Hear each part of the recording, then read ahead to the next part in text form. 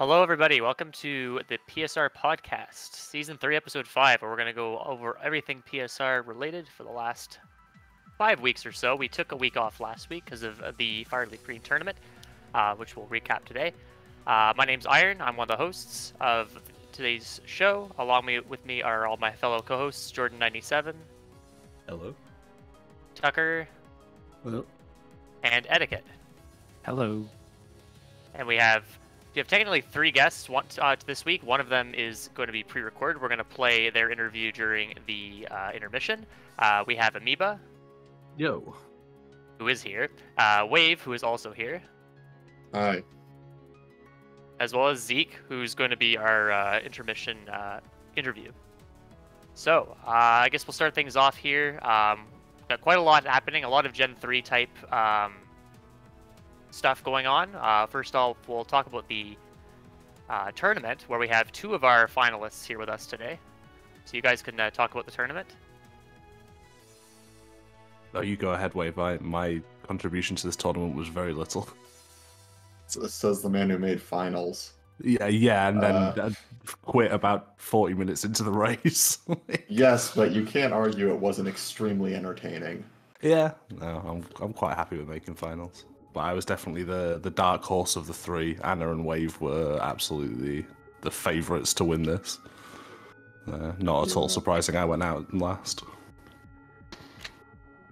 Yeah, I was not expecting to get past semis. Mockwing and Math Genius are both much more practiced than me in Leaf Green, and honestly speaking, probably better at the game. Because, well, Math Genius specializes in it. He does an Emerald now. Mockwing is extremely talented at the game, and I think he's second place on the leaderboard for any percent. If I remember right. Yes, I think he had leaderboard record for a little bit because Shiru took a while to upload his PB. But yeah. That's right. Yeah, he was the top seed for the tournament as well. No, I don't know. I mean, this wasn't exactly kept a secret, but the 3 of us agreed to just push full risk in the semis to get the best possible tournament time. Because we thought that'd be the most entertaining. And honestly speaking, you could have spun a 3-option wheel and you would get about equivalent odds as who would win that race. So that was very fun. Yeah, it was definitely a finals quality race. People in that race, ridiculous. Yeah.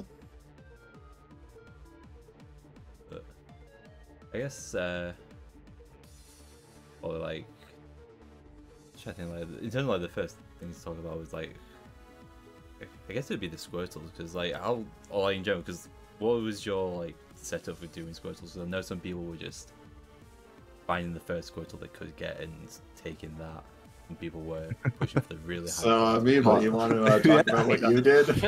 Allow me to explain this one, because I very much set the standard. From the first tournament I was in, which is a couple of years ago now, I was running Charmander, and Charmander really, really benefits from better stats.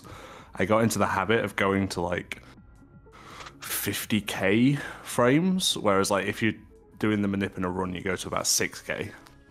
And that's a minute and a half wait, and 50k is something like 15 minutes. And I never really stopped when I changed to Turtle, so I still look at 100k frames and wait half an hour for really good turtles. So I was I was the first person to get a turtle minute for this finals, and you have to post them in a channel so that the organizers can verify them. So obviously Anna and Wave knew as soon as I had my turtle, and mine was pretty nuts. The lowest stat is 30s or something. Yeah, 30, 28, 29, 30, 30, 30. Yeah. It's that'll do. And 30 speed is the better option. It's better than 31 for a race. Yes, it is. And then so I posted that, and Wave went, "Oh, for God's sake, I'm gonna have to look for a good turtle now." Yeah, I think I had the best one, although Anna's is a bit deceptive because he was doing late surge, so the speed doesn't matter as much in that one. But Anna's is still great. Waves is still great. Where you're talking margins at this point. Yeah. You mentioned that 30 IV speed's better than 31 for races. Why? Yes. Yeah, so it's a complicated interaction between two fights, Sabrina and Bruno. If you want to outspeed Sabrina without next speed, you basically need 30 or 31. 29 can work, but it's kind of hard to get that in a race.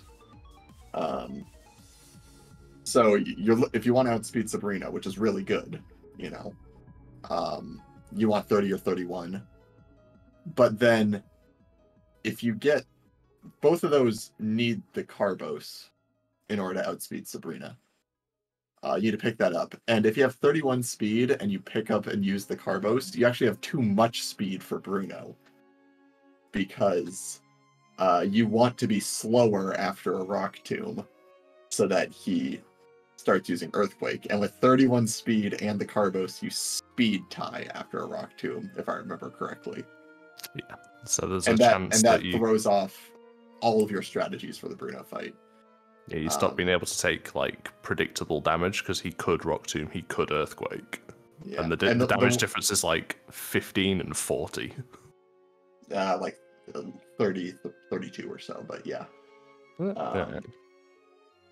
But yeah, and it's more than that because if you're speed tied after one Rock Tomb and he Rock Tombs again, if you X speed, you're back to being speed tied. So you could have some issues there. So yeah, the way you avoid that with 31 is you don't get the Carbos, because having a bad Bruno fight is awful. So you do have the option. So that basically means that the only speed value that can outspeed Sabrina is 30.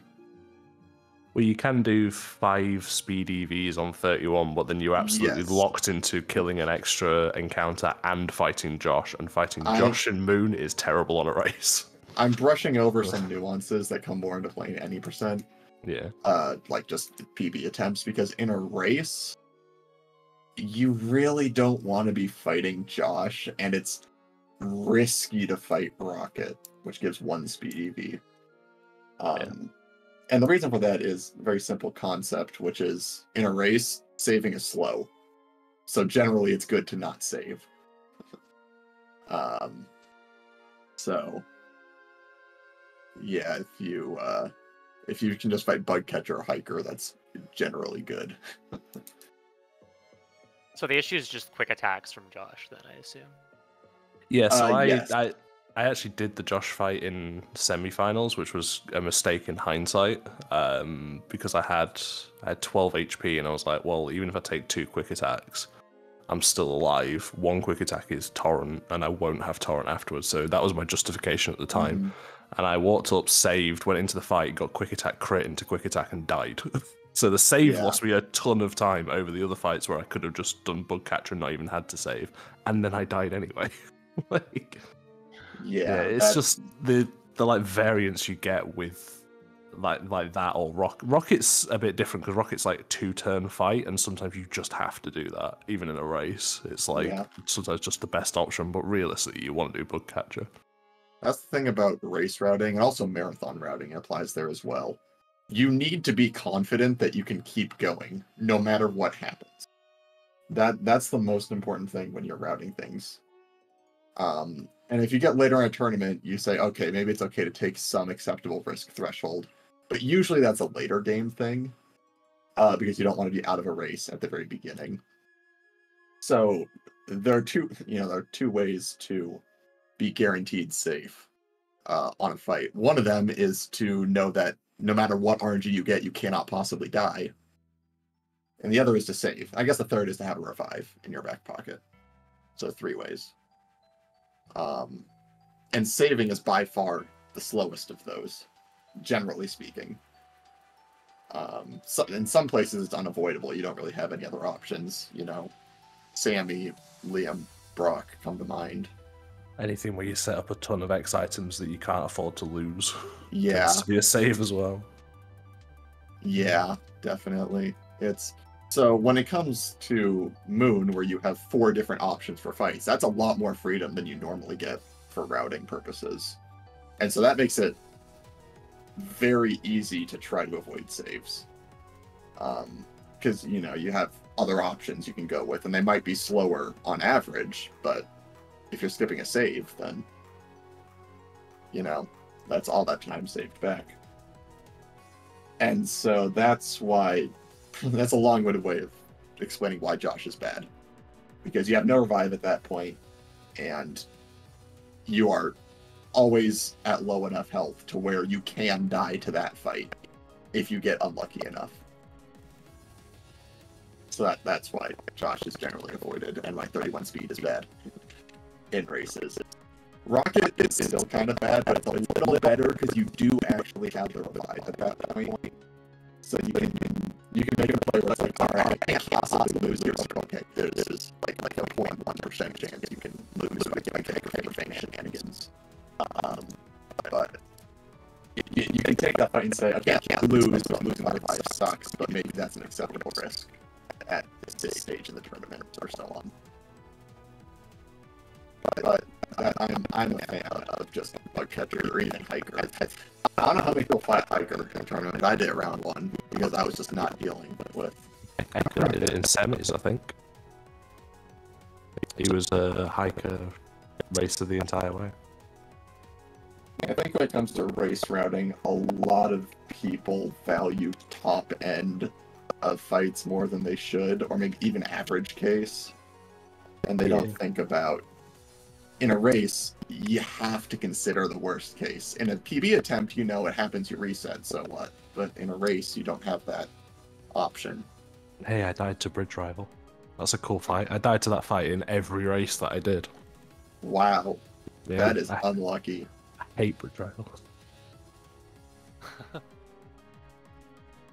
That's not true. Literally the moment the tournament started, my luck on Boat Rival completely inverted. Prior to the tournament, I could not hit Mega Kick on Boat Rival ever.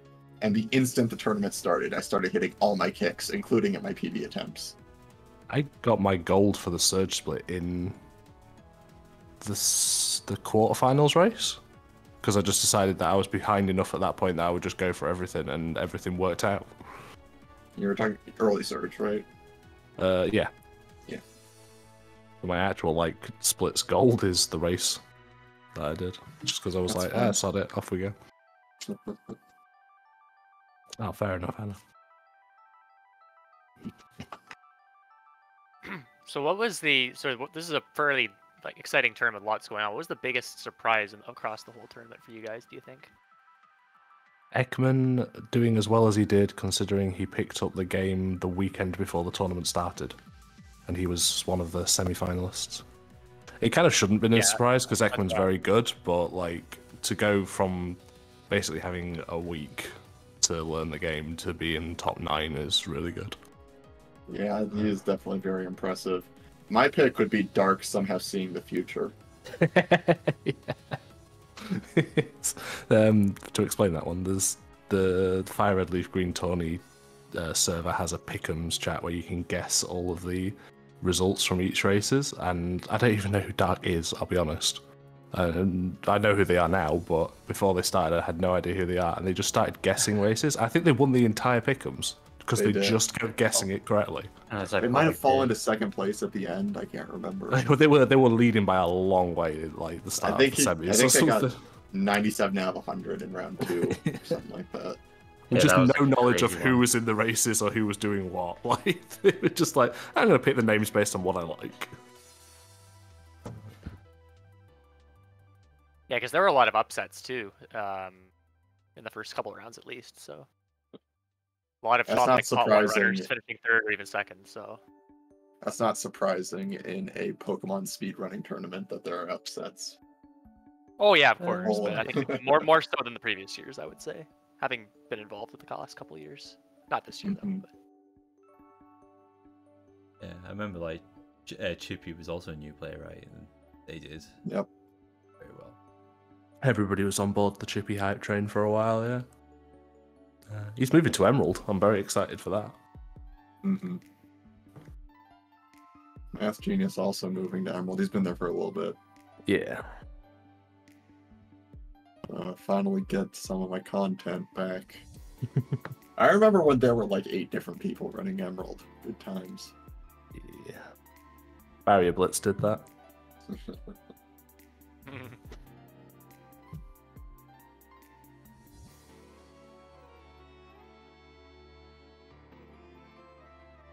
Yeah, the finals were a bit of an interesting race. I was very quickly out. A combo of having a fairly bad start into murdered by Surge repeatedly. You actually had the best run through Brock. Yeah, that was right. I assume you got bridge rivaled. No, I had bird but no rat, so I went into the grass after Mount Moon and got four Spearows in a row. I was watching that. It was a really good start until that point, and then I was awful. Yeah, because I remember that's where I took the lead. Yeah, and then I died to bridge rival, and then I think boat rival, and then surged like 8 times. So I was out. You died. I was in rock tunnel. I'm looking over and you're dying to surge. It's like, oh man, this is unfortunate. Anna's start overall was worse. He was still behind me after the Spearow thing, and it never. I mean, he played perfectly fine. It just never really got way better enough to catch up with your like okay start into really good mid game. Yeah, my run was just mostly solid. I had the perfect setup for surge, and then it just crit shockwave. But I was able to recover. But the problem there is that I had to sack both of my slaves to keep that fight going. And so for the entire rest of the run, I had no backups. I couldn't revive anything. I could have bought a second revive in Lavender and then used it on one of my slaves so that the first revive I had actually did something. Oh wait, no, I used that revive. No, so I had to buy that revive and pick up the Safari revive. Just for a Koga revive that never really works out anyway. And so I decided that wasn't worth it. And so for the entire run past Surge, I had nothing in my back pocket. I had to save for Martha because of it, which Martha and Koga, in my opinion, are the 2 most valuable fights the revive is for. Also, bridge and boat rifle, I guess. But yeah, I had to full send that run because Anna kept it close through the entire run. I was never at any point where I could afford to. Yeah, you were neck and neck just out of Giovanni, if I remember right. Yeah. It was like 10 seconds at most, and then he missed a blizzard on Venusaur. He was the one who died on Viridian Rival, and I didn't, and that was the major deciding factor. Sometimes it's how it shakes out. Yeah. I had my finals Koga fight. I didn't save for because I had the Lumberry. So my logic was this is an acceptable risk because even if I die, I can just fly back there and it's fine. It's not a dead run, just loses time. You're only really dead to poison. Sorry. Yeah. Yes, the way I'm thinking of that is, okay, assuming Muck goes standard, I die to crit sludge, and that's it. And that was my logic justifying not save. And then Muck uses sludge instead of, acid armor or minimize, which he's heavily favored to do. And that messed up everything for that fight. I had about 30 seconds to collect my thoughts and figure out what the hell I was going to do when Wheezing came around. Is it the range, forehead? Yeah. No, I did some damage calculator. Okay, even if I have super potion, I'm still mostly dead to 2 sledges. But I have the second super potion, so I guess I can do that, and I'm only dead if I get poisoned like twice or something. As I decided to super potion. I had no idea that Wheezing knew tackle. I forgot about this. Yeah, you got tackle of all.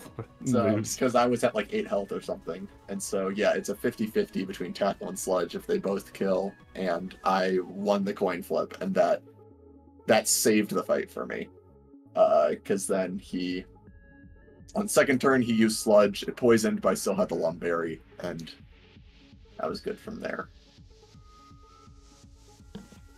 But that was I was panicking. The second I saw sludge on Muck, I would full, gears are turning in my head. What the hell do I do here?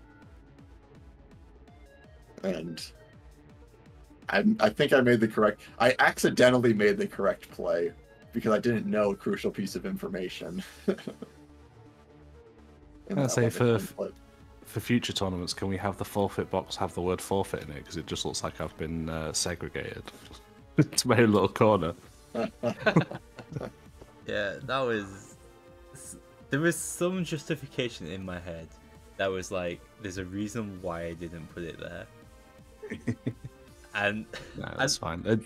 To be honest, the tech and the streams, there was a bit of a bumpy moment for the first round, but there's always going to be that, as it's a bit of a learning experience. But honestly, once you pass that, the tech for the whole tournament was really good. I'm so glad it got moved over to like PSR TV rather than who we were with previously, who shall go unnamed. It's just a way nicer atmosphere. People were... Yeah, I agree. I watched here and there, and it was just really well organized. I was kind of following along how things were going, so really good job to everyone involved. Yeah, that first week and a half was definitely some of the most stressful. Learning the 15-second delay thing was a game changer. Well, the thing, it wasn't even like... It was like, originally it was 7.5 over 32, and then for the most part that was fine. Until it got to people on the west coast of the US. Like, well, you're not west coast now, are you? I don't think, but... Mountain time. Mountain time, yeah. But still, you were one of the people that did need that extra delay. But yeah, that was definitely one of the big game changes. But yeah, it just, well, like, I was very happy with everyone on. Honestly, like, Held Out with Tech, they did a very solid job, which is nice. Nice that I didn't have to necessarily. You still did a whack of it. Yeah, yeah. But I mean, when the two computers are in your house, yeah, and so I guess it makes sense. But need to hire a server next time, Imo.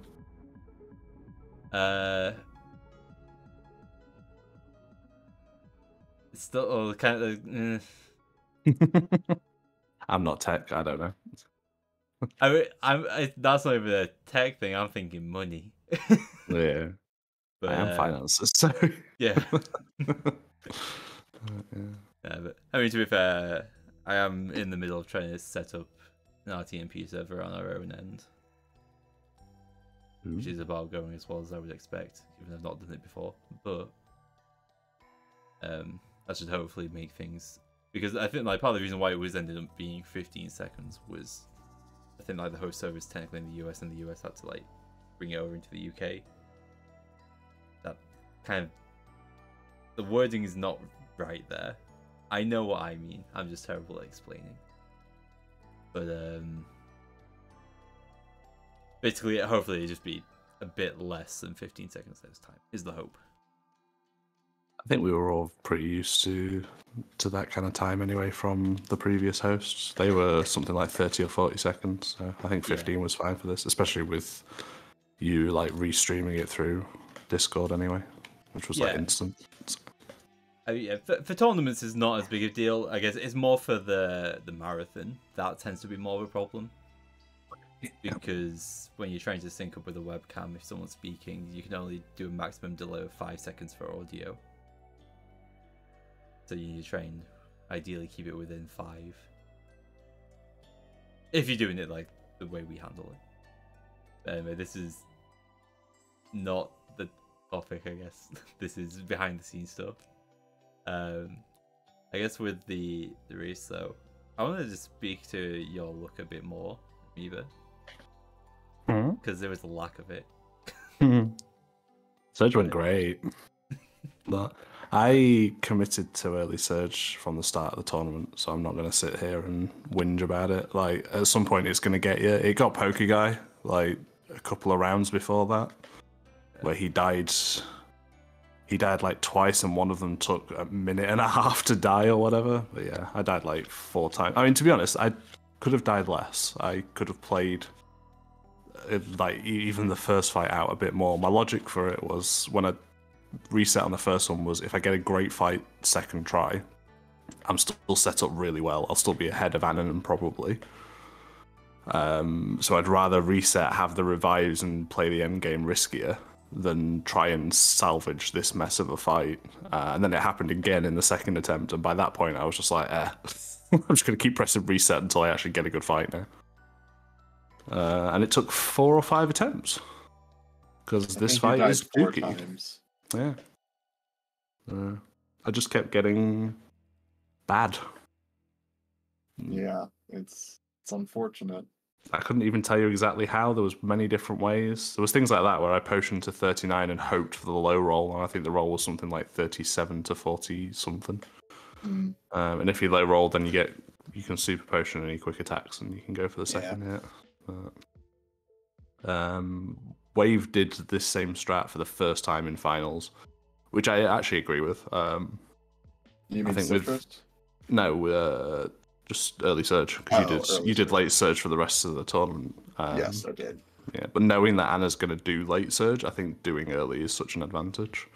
But you do have to get a bit lucky, and Wave almost got lucky. I found it somewhat interesting that estimates for early surge time save is somewhere around 45 seconds, and I won the race by 48 seconds. So route difference. Yeah, Anna's late surge times were super consistent, so I don't really fault him for doing what he knows best as well. Yeah. But yeah, if you live by early surge, you're going to die by it as well. I'm not surprised it happened eventually. Usually die earlier. Normally people doing this drown in quarterfinals, if not earlier. But yeah. No, I think it's completely correct to do late surge, unless your competition is insane, like mine was in finals. And at semifinals, but we all agreed to all do late surge.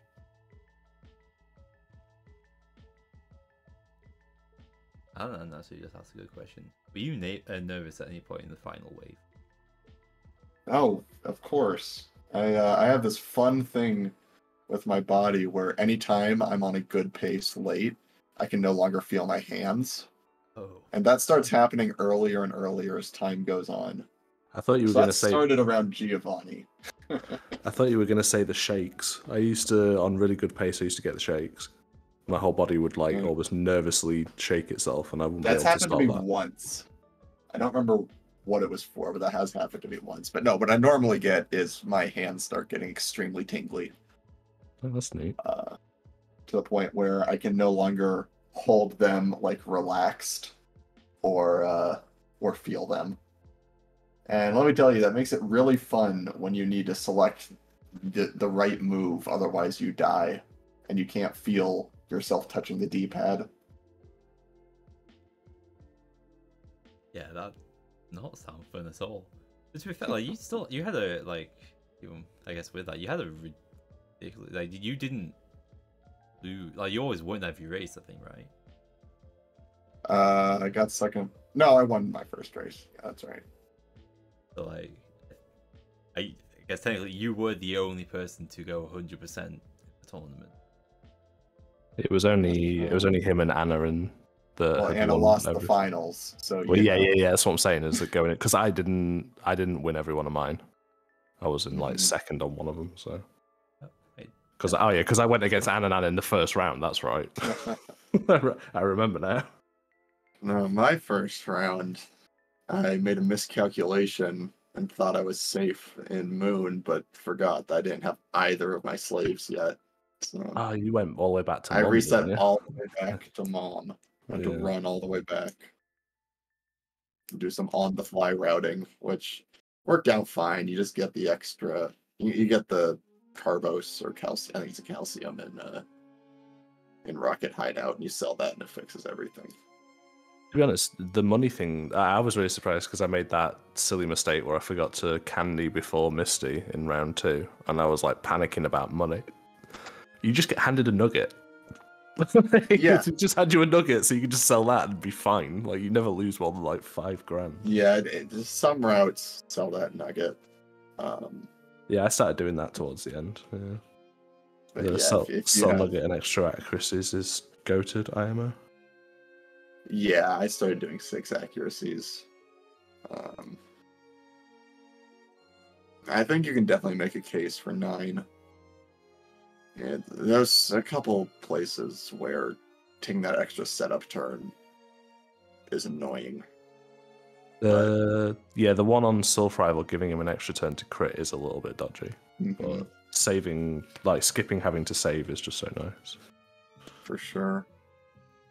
And later rounds, I just risked that. That's the thing about races. When you get to later rounds, you eventually have to take some risks if you want to win. Yeah, like I think if I remember correctly, like there was a lot of times where you didn't save where other people like. Did you save for the bridge rival in the final wave? In the finals, no. Specifically because it was the finals. The reason to save for Bridge Rival is because having the revive, just having it in your bag is extremely powerful. Not even using it, just having it. And losing it on Bridge Rival, you lose, how strong that is. And so it's arguably better just to save and reset if you die than to go and use the revive and continue without one. In finals, I don't see that as an option. You need to be playing in finals. You need to be playing for a fast time in some regard, and playing to have a revive later is not something I could justify doing. Yeah, definitely. But I guess one of the things was specifically with Bridge Rival, you didn't save, you got through fine, and me was saved. And I It died. did not go as fine, yeah. Yeah. The rich get richer. That was a common theme. Rich get richer. That was just, I think that was something I started saying on commentary in the first tournament, and it just kept like latching on because you do seem to get rewarded for being bold in this game sometimes. Like realistically, someone who has done early surge in every race should not realistically make it to the finals because they should have died for that at some point. But hey, here I am. Actually, because like, yeah, you've been in a fair few tournaments, Amoeba. Was this your first final? Yes. Hold on, let me think. Yeah, I definitely didn't. I've made semis in the red tournament, and I made semis last year's Fire Red tournament. But yeah, this is the first finals. Nobody's done an Emerald tournament yet, so I'm not a favourite in any of these. Did get the Emerald Barrier Blitz though. And oh look, I lost a wave again. What can I say? I'm good at routing for these events. Good at the video game. Yeah, I just enjoy tournaments. I'm just, like debating learning Let's Go just for the new Let's Go tournament. Right. It is. I mean, it's a very simple route, in my opinion. So Yeah. It's more spending 50 quid on the digital version of the game to actually be competitive is the thing that's putting me off. If you actually technically want something to help, I mean, you obviously gotta spend money, but like you can get the 2 game vouchers for 84 quid. And if you want to get like, say, Breath of the Wild, oh, not Breath of the Wild, I keep saying Breath of the Wild, Tears of the Kingdom. You're like, Breath of the Wild getting 2. that's 60 quid. And effectively you've only paid 24. If that's just an option. Obviously you have to put up for an 84 quid, but yeah. Take a look. I feel like we sidetracked slightly. we always sidetrack. Yeah. The fun of the podcast. But actually I think because I know we did start a bit late, how long has we actually been like live? What's it probably coming up to like half an hour? It's 8:45, so it's probably closer to 40 minutes. Yeah, you've been live for 45. Yeah, live 45, but I know it started like at 8, but then I think it took like 10 minutes. Either way, it's been half an hour to 40 minutes, somewhere in that range. I guess probably good to put like a bit of a bow on this so we can talk about the other, well, one of the other focus topics, Emerald 80%. Mm-hmm. But So I haven't gotten around to watching this run yet. I don't. I mean, if you do want to watch it, it's on the PSR TV YouTube channel. Interesting. Yeah, I guess to put a neat little bow on it. I've said that twice now. What would you say would be some improvements you'd want to see for next year's tournament? To be honest, I like the way the tournament runs. I don't think it needs any significant changes. Maybe just more people about for helping on tech so that you don't have to do all of it, although we'd have to rely on you for all of it either. Otherwise, you're going to get burnt out too quickly, is about the only thing I can think of. No, the tech itself was fine, I think.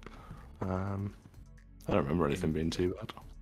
In brackets, after the first round, go play the qualifier. But I guess I don't remember what race it was, because I do remember hearing someone mention about instead of maybe doing like the first like 2 minutes or something until like. Oh yeah, I'm a proponent of this. I think we should just start at Squirtle. I think the first 2 minutes is pointless.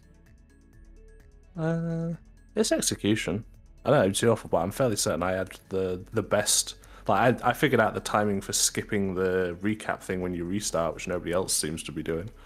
Yeah, I got rewarded for a few seconds. It works. Nah, see, I got it every time. So I would have, if you change that now, then I get punished for learning that. So no, I disagree. Get good at your intros, IMO. I mean, oh yeah, it's 2 minutes sure, of nothing. fine. Yeah. my reason for opposing it is we go through this whole song and dance of checking our ID and all this fun stuff, and then we just reset to the Squirtle we have saved anyway, because it's not worth it to try to hit an actual Squirtle when you have a good one in your back pocket. To be fair, I think that was a legacy thing, because when the first tournament happened, a lot of people went for, tried to get the skip the save, time save, and went for... Yeah, I know it's a legacy thing. I just think that's not a legitimate argument to keep I'm just explaining why I think it's not been addressed up until now. Is because I don't think the meta's obviously shifted as we're into the third tournament, where people are now going for race perfect turtles. Like nobody was doing in the first tournament. Well, in the first tournament, nobody was doing what I was doing, where it was like I only take 30 speed, and I only take really good turtles. People were just treating it like they would races and just take any runnable turtle, because they didn't want to put the effort into, which is, I mean, it's fine, but I wanted to put the effort into finding good turtles, so I did. Yeah, I mean, same. I don't value my time. I'll spend the time to get a good one. Yeah, I think it's just a meta change. But yeah, I could see the interest in being gotten rid of, especially since I think the only person that went for an in-race manip was Kuka. And I think he just didn't find a turtle, so it never really happened. But yes, I know what you mean. I'm never going to look for another turtle, because I'm never going to find one that's better than the one that I've got backed up. I'm always going to have way too good a turtle in the save.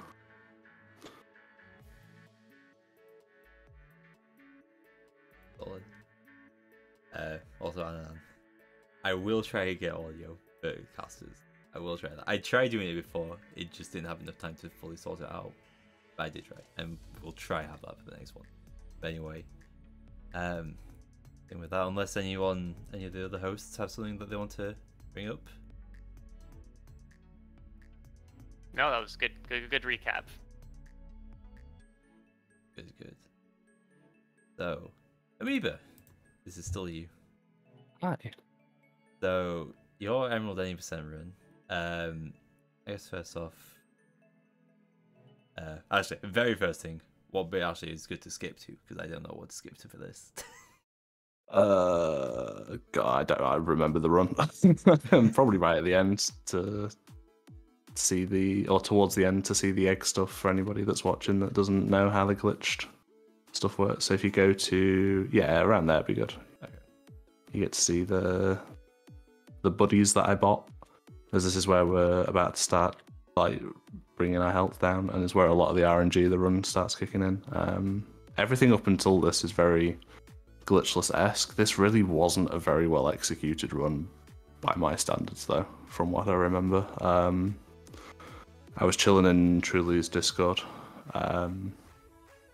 and wasn't totally paying attention to the run at this point. I was just kind of going through the motions. So that I remember like the maxi movement was pretty bad. I bonked a few times there. This is a new routing thing. You fight this trainer because he has 2 wormples. Yeah, this was another one I discovered. This is just nice. It's 2 guaranteed wormples in the first place, but it's also they're both level 4, so it's guaranteed 4 recoil. Whereas 99% of the time, you're only going to be taking guaranteed 3 recoils. So if you need 4s, this is a really useful trainer to fight. I mean, looking at your splits, and you are. It doesn't seem like the greatest run you've had, even compared to PB. Yeah, so my goal splits are based on a run that I had. My goal splits are based on my PB, which had my PB got first try would have been like a 1:18:30, but it ended up being third try with a full reset up because of a bad egg. So I ended up with a 1:21:33. Yeah. Also, you say this run isn't good. The run he's going like trying to beat, which is mine, was like 2 minutes worse. Minute and a half. Yeah, but like at the same time, how many runs of this have I done compared to your like? That was your first run ever, and you were like messaging people about how stuff works mid-run. Yeah. I don't think I actually messaged anyone in the middle of this run because it was 4 a.m.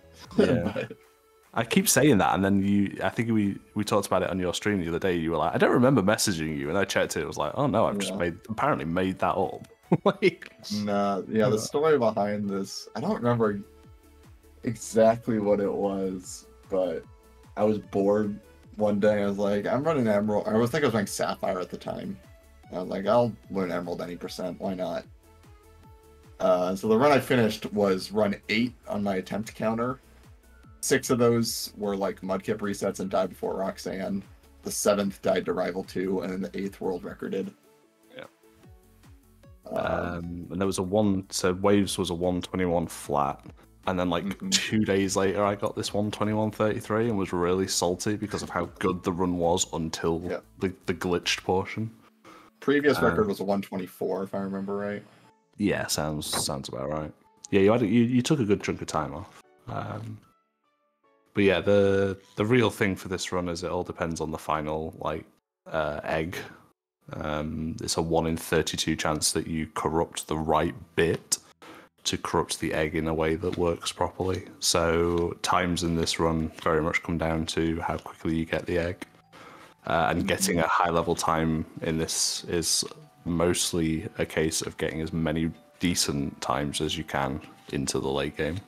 By the way, for those who don't know, we have to kill 4 Wurmples, 4 Pooches. Is that right? That's right, yeah. And that gets the correct amount of EVs on Abra so that the Abra's stat values are perfectly lined up for arbitrary code execution. Oh, this was the thing as well. I got really lucky because when I left the Bugcatcher fight, I had a 16 HP after the candy, which I need to take 15 recoil, which is 5 lots of 3 recoil, and 3 is pretty easy to guarantee, but the 5 of them is a lot. And I YOLO'd a takedown on a level 3 Pooch, which is more likely to be 3 recoil, but can be 4, and got 4. So then I was like, oh my god, I've got to try and figure this out now and try and just get lucky with the recoils. So I bopped a Zigzagoon back there like I did. And then here I just looked into a wild level 4 Wurmple, which is 3% or something. I was like, oh cool, okay.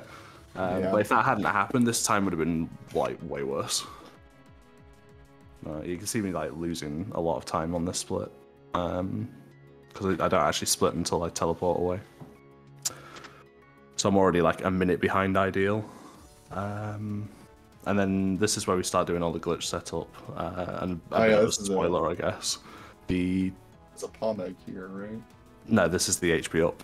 Oh, this is HP up. I think when you did your run, you used to go and get the HP up where Sapphire gets it in the Sturf Tunnel. Correct. Yeah, and then I found that was apparently an HP up, and I was like, oh, this is way quicker. But yeah, I think I end up getting second try egg with this, which 1 in 32 chance, and each try is what, 30 seconds best case, a minute best case? What is it? It's 30 seconds, yeah, if you don't get a bad egg. If you get a bad egg, it's a full, like, 2 minutes to reset it up. It's gross. Yeah. So that's the joy of this category. And so I learned this category because that sounded fun to me for a category that I don't like. My thought process was I'm going to put no effort into this because haha, 1 in 32 meme category. And then you were punished because you got perfect luck immediately. Yeah, now I have the best glitch hit rate of everyone in the community. Yep. I'm fairly certain the only 2 people on the any percent leaderboard that haven't hit first try egg are me and Worcester. Oh, yeah, someone got it in a race, right? 2 people, yeah. Kurt got it in one of our races, and Catanese got it in. I think both of their PBs on the leaderboard are their race PBs with first try. That's fun. Actually, Macwing might not have first try. I could be wrong on that. But yeah, it's like, I mean, still got like second try in this and third try in my old PB is still really, really good. Like, I'm not going to sit there and complain. And I would have been arguably more frustrated if this got first try, because it would have just been like, a low 119. Like, sub 120 is really good. I'm glad the record's under that now, but like, I do eventually want to try and go for 118, sub 118, but I'm just glad that this time is not horrific. No. What's that Abra? Oh, so you have to send out Abra as the last viewed Pokemon in a fight, because then you're going to deposit it and effectively kill Marshtomp with the Pomeg Berry, so that it tries. So it goes, oh, Marshtomp is dead. We'll send out the next available Pokemon, which was in slot 3 because it was Abra. But then Abra's been deposited, so it really doesn't know what to do at that point. Yeah, everything we're doing right here is essentially writing machine code, so that when we confuse the game, it looks at game data and thinks, oh, these are instructions for what I should do. And so that's why, we're naming these boxes. Basically, everything we're doing at this point is setting up for confusing the game into looking at game data and thinking it's instructions. Shout out to Mert, who did the work on this code and the route in general.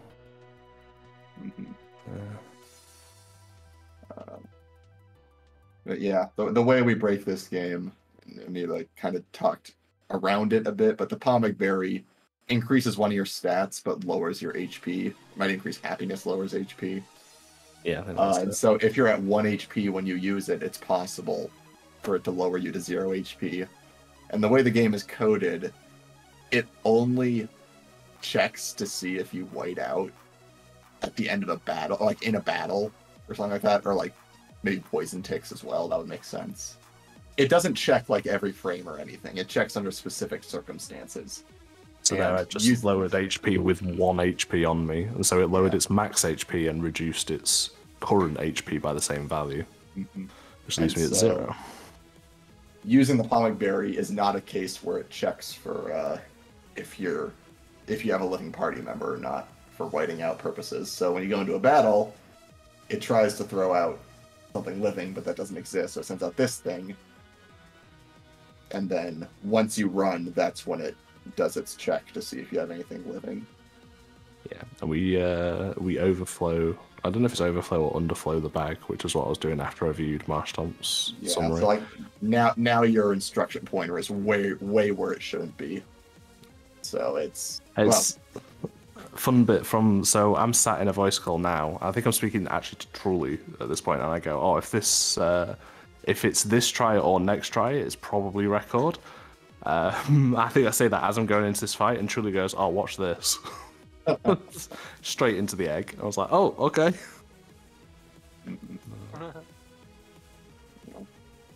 But yeah, you can see why this takes. So, like, obviously the first try failed, so now I have to go back into the fight, do the summary, scroll out, fade out again, and then check the box. So it does take 25, 30 seconds.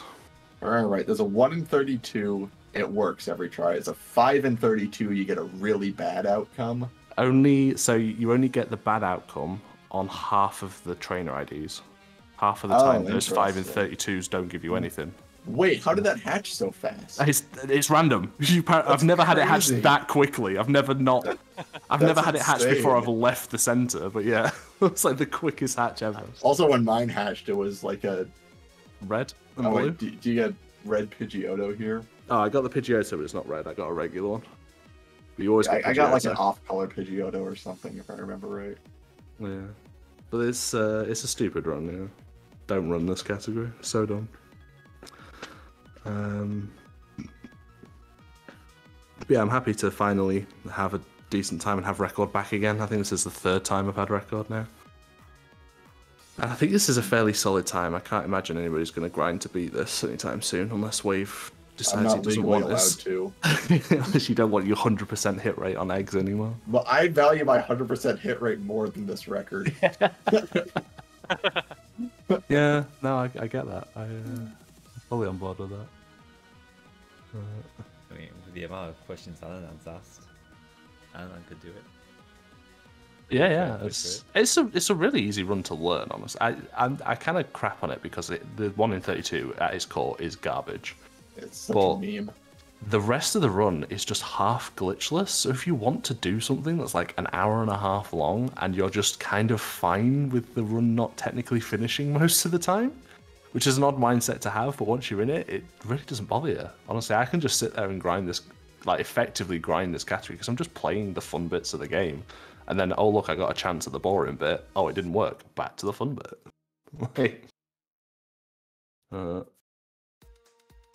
Yeah, it's if the 1 in 32 gets solved, I keep saying it, this will be the best glitch category in all of PSR.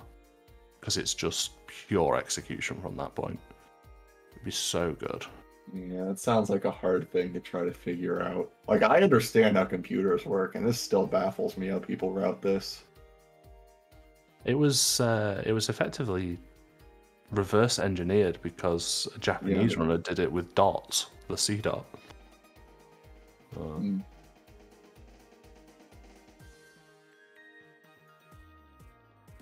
Yeah, I've got one last question. Mm-hmm. What is your favorite box name? AmoebaUK.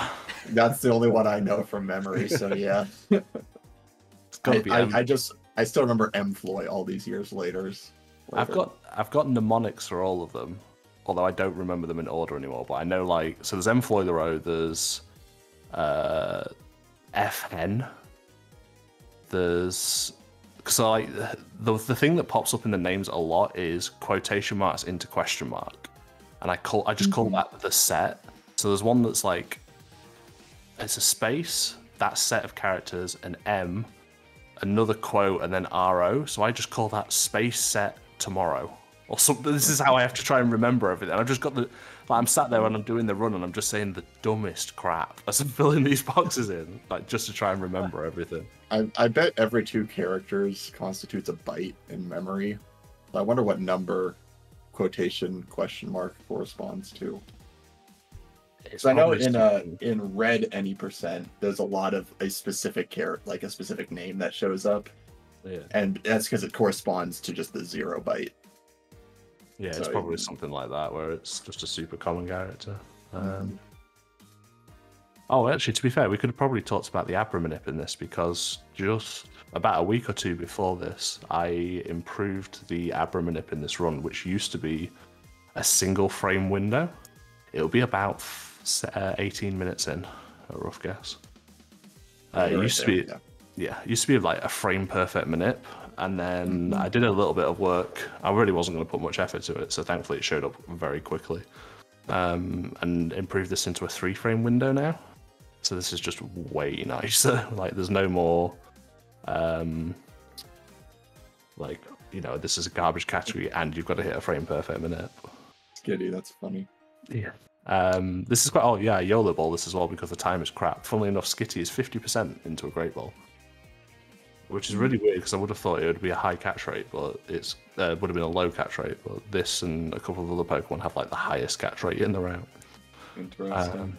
But yeah, so the fact that it's a 3 frame manip is great, but also the fact that it starts here means that we can catch the random Pokemon that we need as an extra first, which saves 2 seconds in a menu later when you don't have to swap Abra around. which is a very similar time save to the reverse minute. Yeah. Yeah. Did Mockwing help with this, or am I misremembering? He might have just started implementing, like learning the minute. No, Macwing didn't help me with this minute specifically, but at some point I had someone messaging me about this, and they were trying to do the run without wireless adapter. And then I messaged Macwing, was like, I know you adapted another, like, Exarion's old Abra minute to with adapter. Can you help me adapt this one to without? And as it turns out, you just can't do it. Like, All right, that's this what is I'm thinking of. This is like adapter required. But yeah, he did help me out with that. Macwing was really good with the, especially like adapting the minips. I don't have the right brain for it. I always like either take the stuff off wrong, or like I think it needs twice as many frames taken off, and it doesn't. I just make mistakes like that with when it comes to the numbers. The offsets bit is the hardest one for me. I can find the minips fine, but actually dialing them in for cons, really annoying. I just laughed a bit to myself because I was looking at your double spinners. I legitimately thought the game was paused, or like the video was paused. Spinners are great. No, the spinners were just stuck. Yeah. Yeah. Now you can see from the starting splits, this is not a very great start. 17-4x Roxanne is. Ugh. Yeah. That's the thing about this category, though. Doesn't matter. Yeah, this category is just a game of getting as many runs to the end as you can that are passable.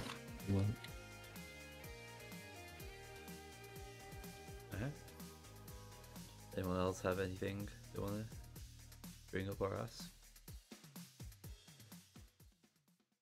I will take that as a note. Alright. Thank you though for both Amoeba and Wave for going through these two things, through the early free tournament and this. Are you planning to stay around, or are you either? I'll kick about. I have to head out for something, but yeah.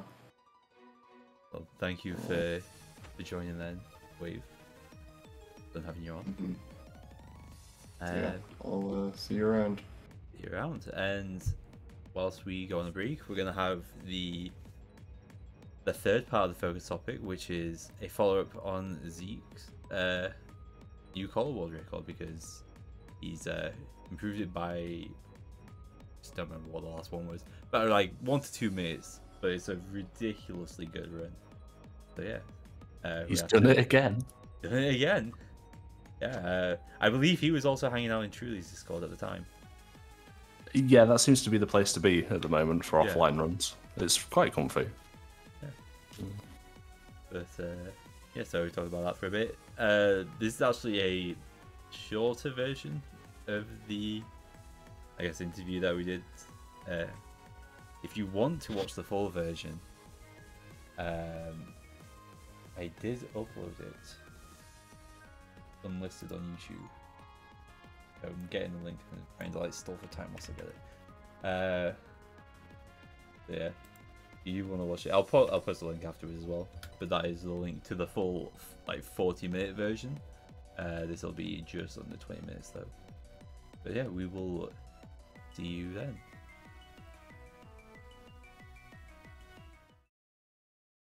Thank you to whoever passed this on to me in the podcast. Hello, and Zeke. Hello, how are you?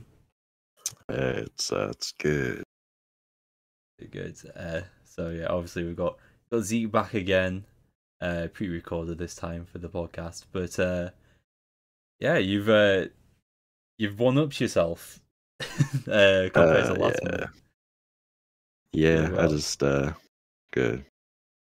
Was doing some offline stuff and ran into a good run. Yeah. So, at what point did you like kind of realize you were on 325 pace? Was it after that Dakin split? Was it during this split later on? It was like after the Venus fight. After the Venus fight, I was like, oh, I'm 40 seconds behind, and I lost like 2 minutes on this segment of the record. So it's like, yeah, it's like that was probably when, like, after Venus, I was like, oh yeah, this is actually like ahead of record by like a minute, even though it says I'm 40 behind. Fair, because like, and like, I guess like, and then like, kind of at that point, what were you thinking in terms of like were you starting to get a bit more nervous? Were you just kind of Well, I still a bit remember whatever? I was Again, I know it's an offline run; it's a bit different compared it to was like if you're playing it live and people are hyping you yeah, up a for bit. sure. Well, I don't know. It was after at like the end of this segment. So, because I mentioned I did the second mirror B fight a bit differently, Mm. and I was like, at the end of this segment, because I don't have notes for that written down because it's like so rare. Basically, like if you hit like if you can like hit, or if you can like reliably one hit KO, he has a level 45 Ludicolo, and normally we can't one hit KO it, so we like do a safety strat. We sacrifice Shadow Makuhita and we set up. I like realized at like the very end of the segment that I can probably just not do that. And I remember like I was like scrambling and checking like some ranges to make sure that I could actually do that. And I was like, wait, that actually works. I'm just gonna do that. And I like after this segment was when I just sort of committed to like full risk, just sort of full go. I was just like, well, my stats allow me to do this funny thing, so might as well go for it. Yeah, fair. I mean, because very rare that you're gonna get like a collab with a special attack stat this high. I remember I did something funny at this fight. Like, you need to knock Typhlosion into Blaze somewhere from the battle before this one to the battle after this one.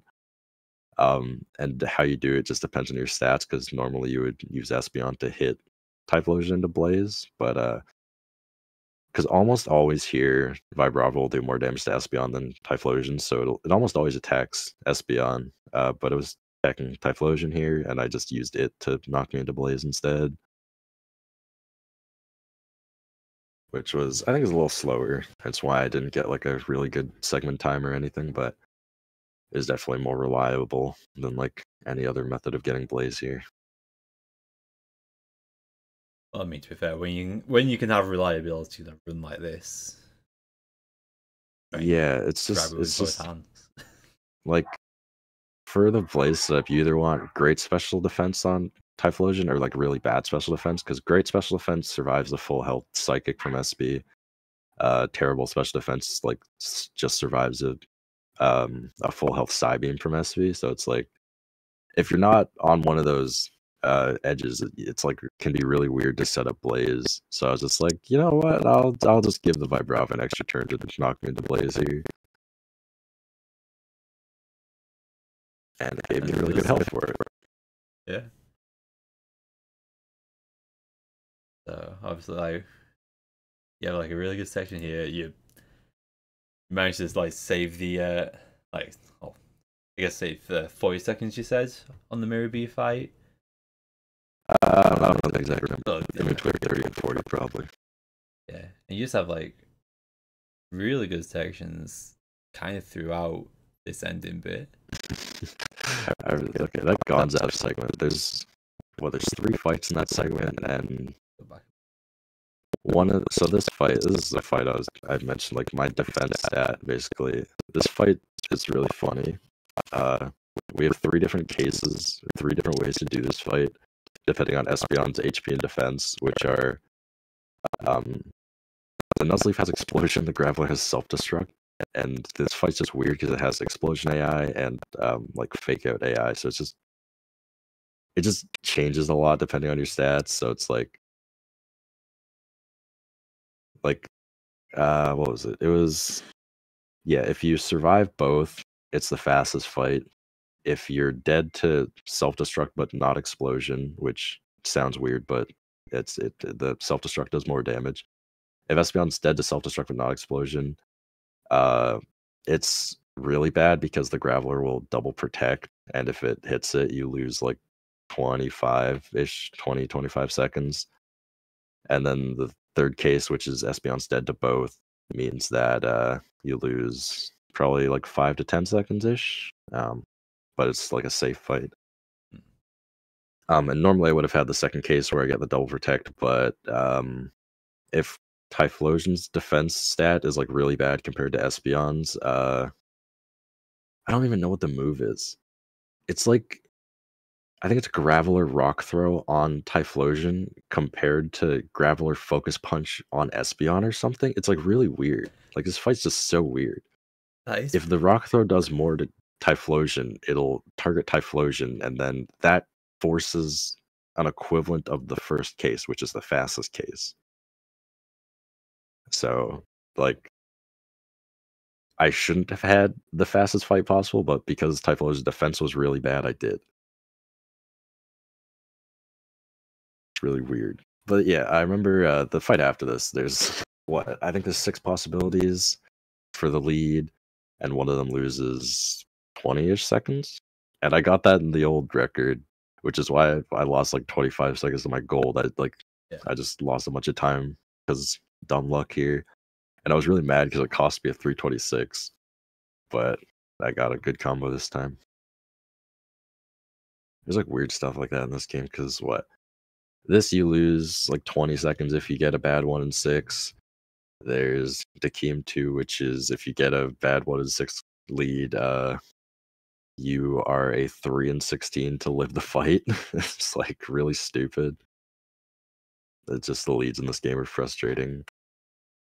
The Venus 2 fight, there's a 1 in 6 lead that if you get it, you have to hit a 3 in 4 to win the fight. It's really the leads in this game are so annoying. Oh, that kind of actually leads perfectly into probably like the main, like the final talking point at least, with annoying leads. Scizor Slowking, what's in your mind seeing this? Because this is an awful lead. I was like legitimately just like in shambles. I saw this and I was just like, there's no way he just killed my friend with this, because I believe this is the worst lead. At least I think it's the slowest. The thing about this fight is that the first few turns, you could just use X attacks randomly. I don't know the chances of that. It might be a coin flip. I don't actually know. But that turned the slowest possible combo into a tie for the fastest, basically. Like if he didn't use those X items, what would have happened was they double target Makuhita, and if they double target Maku while Caesar's on the field, well, the issue is that Espeon can't one-hit KO anything, basically. So normally they both target Maku, and we can't send in Typhlosion immediately because Caesar's on the field. And so basically, like, I'd only be able to kill one of them, and I'd need to like set up more. That's not a good explanation, but like I need to set up more basically. So if I didn't get that X attack, I would have had to sacrifice Plusle and then send in. Well, I would have to sacrifice Shadow Metatite and then send in Plusle, and then Plusle would have died. And as I set up on turn 2, and what would have happened is I would have had 3 of my pokes sent in and killed before I got Typhlosion on the field. And having 3 of your Pokemon just killed is like so ridiculously slow.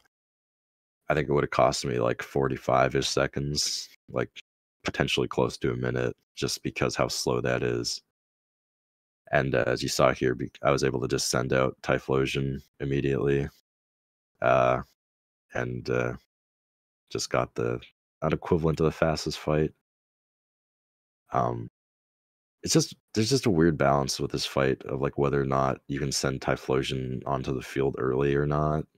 And it's like, if you can send it out early, it's faster, but then you get like a weird ending. So like this ending here, like Typhlosion protects here because the Slaking just uses Earthquake.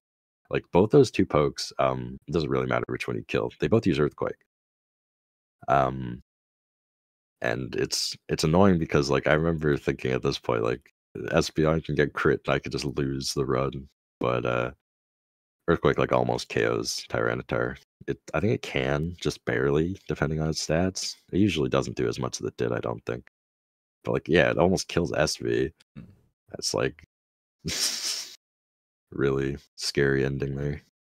But yeah, it ended up being really fast, and I saved like 30-ish seconds over the old record. Yeah, I Because mean, the old like, record had a bad ending. like that X attack on the first turn basically was the difference between a 325 and a 326. Yeah, definitely. Well, close. It would have been close. I I think I had that in like maybe it was my first record I got, my first 327 maybe. I had another run with something similar happened. I think it was that where I like got a bad combo and then an X attack turned into a good combo basically. And then I for some reason used Earthquake there. I should have used Flame Wheel. I felt dumb about that. I just like muscle memoried into Earthquake even though I should have used Flame Wheel. I Would mean, have saved me like 3 seconds. I mean, like, I mean, yeah, obviously, like in hindsight, There's a lot going on. Yeah, there's a lot going on in your head. You've just had one of the best possible fights you could have, instead of it being one of the worst fights it could have possibly. Like, Yeah. 3 seconds. It's not as Yeah, big it was of a whatever. It was Yeah. like I just needed to pick an attacking move that was not Fire Blast.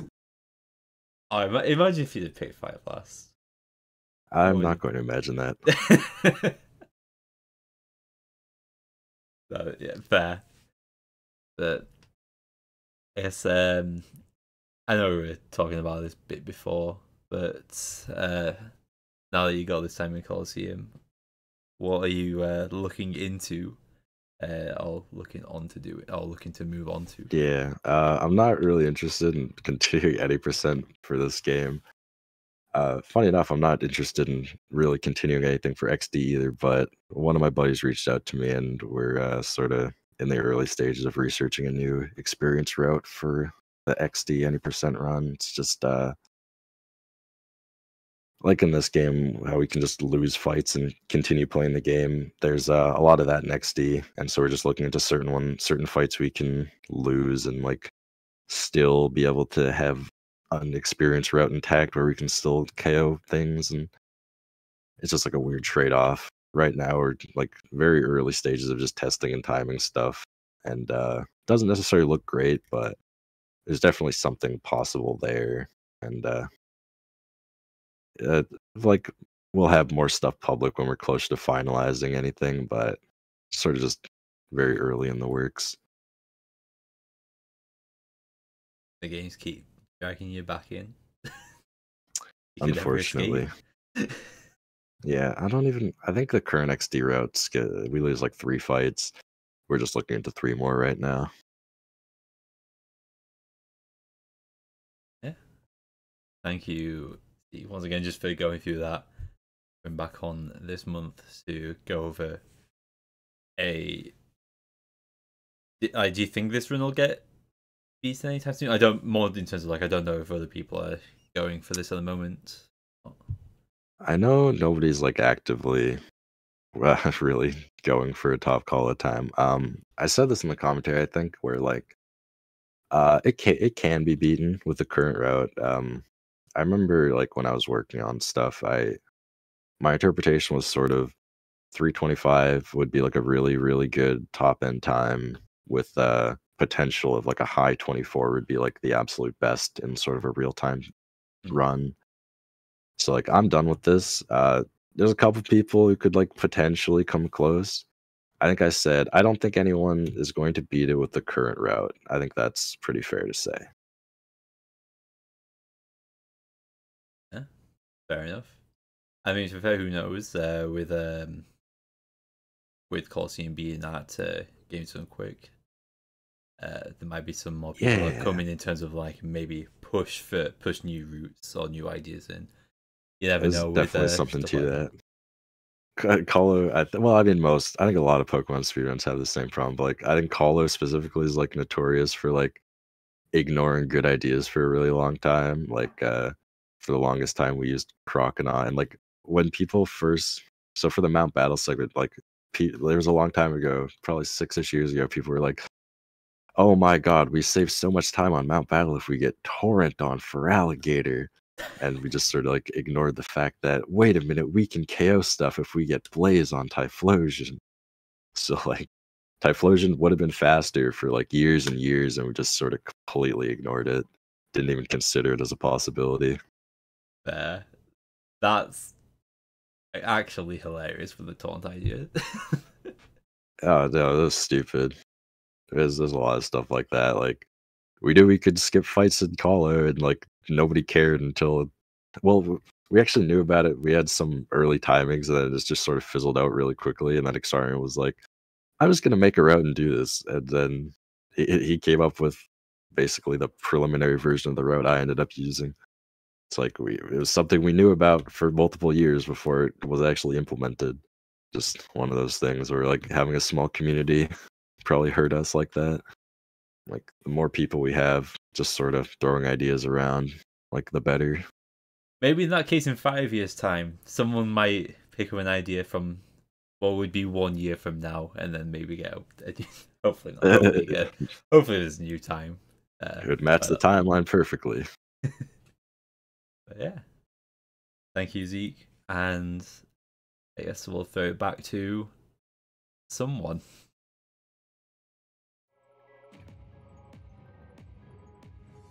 Welcome back. I don't know why I'm saying. Is welcome back actually the normal thing? I'm just in my own mind at the moment, but we are back after the break. Stuff that's happened this past month. Eddaket, do you want to go about that? Because there is one thing that has happened. Wait, what is the one thing? Is it the... Okay, never mind. I'll do it. Pokemon Stadium is being released on the Switch Virtual Console. Oh yeah. Okay. So they now have leaderboards on this as well. We do actually. We'll go into that more a bit later because there is a run from that. But as a general thing, just so you're all aware, it's much quicker than the Nintendo 64 version. Who'd have thought? Actually, I mean, I've said that to be fair. I think Snap, which also has a Switch Virtual Console release, that actually might be slower. I don't remember. Yeah, generally, Sounds like it. Generally, like N64 games are, they all have lag to some extent. So like VC versions are going to be usually a little bit faster. But yeah, but at least at this point, there's already like a Switch record that is faster than the N64 one. Right. Not faster than emulator yet though.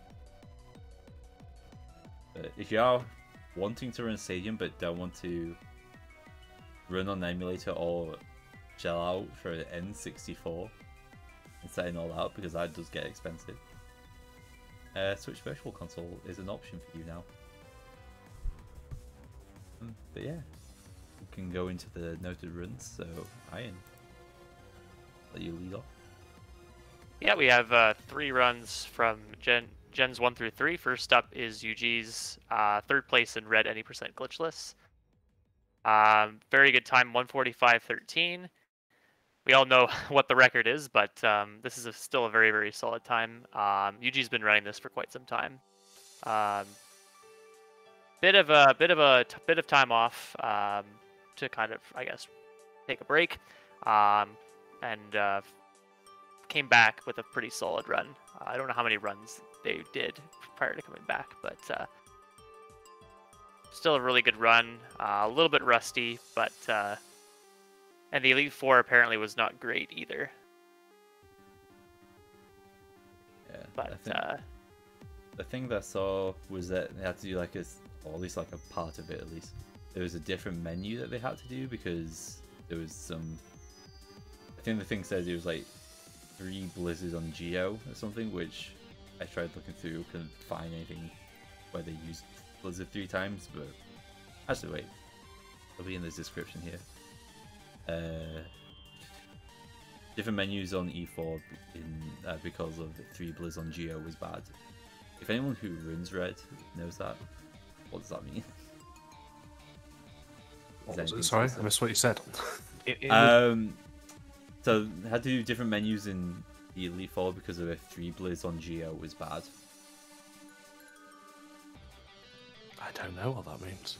I mean, I know like the Geo Gym battle, you have to hit a blizzard on Rhydon. It's not a dangerous one to miss, in terms of like the Rhydon doesn't kill you, but it is a range, isn't it, as well? It could be a range too, yeah. Yeah. Maybe his Blizz PP was low. I'm out of touch with red routes now. That's sad. There's better games. Like yellow. Yellow's fun. I may have annoyed several people there. But sorry, Iron. I guess maybe we'll go into the next run at this point if we've got nothing we can particularly think about. No, nothing much more that I can think about now. But yeah, it's good solid time for sure. Still with red here, we have Groger's red glitchless classic 3rd place run. Got a nice 11-second PB with a 1:57.48. So again, if anyone's not familiar, this is a run that uses no manips, and you have to go to the hideout, so you can't use the Pokédoll, and you can't get instant text as well. There might be another thing I'm missing, but pretty much is considered a more advanced version. Well, it's hard to say because the manips can be challenging, but with classic, you have to do a little bit more. You have to know a lot more how to deal with certain situations if you have specific stats. So, as you can see, the Nidoran stats here aren't fantastic. The speed looks pretty good, but everything else, especially the attack, is kind of low. This is probably as low attack as you'd run, I imagine, for this route. Someone could correct me if I'm wrong, but I don't think the lowest EVs are runnable for classic for sure. I did play this years ago, but it's changed quite a bit since. Generally pretty solid time. Played a bit safely in certain spots, but overall very happy with the result. The record is about a minute away, I believe. So it's good to see this category getting a lot of play as well. Yeah, well, because that record is one. I always forget if it's either this one or the yellow one that's longer, like the longest standing one. I want to say it's the red one. Yeah, I would agree with that. Yeah, so if that was to get toppled, that would be quite big. Just given the context of yeah, it's one of Xarian's last few records that he still has. So.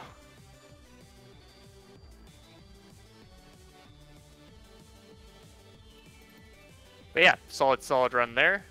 Next, we're gonna actually don't see this very often, but we have a Gen 2 record to talk about this time. I don't know too much about this one because it's a Japanese record. But Rin-chan got the Japanese glitchless record in 309.02. As far as I know, it's the same route as the English version, so you run the Totodile line the whole way, and it looks like this does not have a manip Totodile either. I don't know if they do manips in Japanese, but this is definitely not a perfect Totodile by any stretch, so I would assume that this one was not manipped. Oh, I got an ad, fantastic. But anyway, I don't know too much about this time, but the run generally tends to play faster, as most Japanese categories do. This one probably includes the credits as well, so that's a pretty solid time overall. But don't be wrong. At least for these two, just be around that like 10-second ahead mark. Okay, pulls away a bit there. Actually, oh wait, there must be some big time save somewhere. What's the end of the run? Just looking at like, assuming that's previous PB. Oh, right, okay. Something happened. I don't even. That is Sabrina, right? Yeah, that's Sabrina. That could be. There's a spinner, in Sabrina's gym. So like old PB could have hit the spinner and the new one didn't. Could be something like that. Yeah. Interesting. Yeah. I think I couldn't find too much about this to help out Iron, so that is my apologies on that. No, that's fine. It's good to see Gen 2 get some Get some representation here. Don't see Yeah. it very often. Definitely been a while since we talked about Gen 2 in like the noted runs bit, I'm pretty sure. They don't, I mean, like, kind of keep alluding to it. It doesn't sound like too many, or it doesn't seem like too many people just run Gen 2. There'll be like maybe like little peaks every now and then, but like the quiets are very quiet at times. Yep. Who wants to? Yeah, we have nothing from. We have nothing from Gen 3, other than of course what we talked about, which is I guess was the focus of the podcast. So. Yeah. So.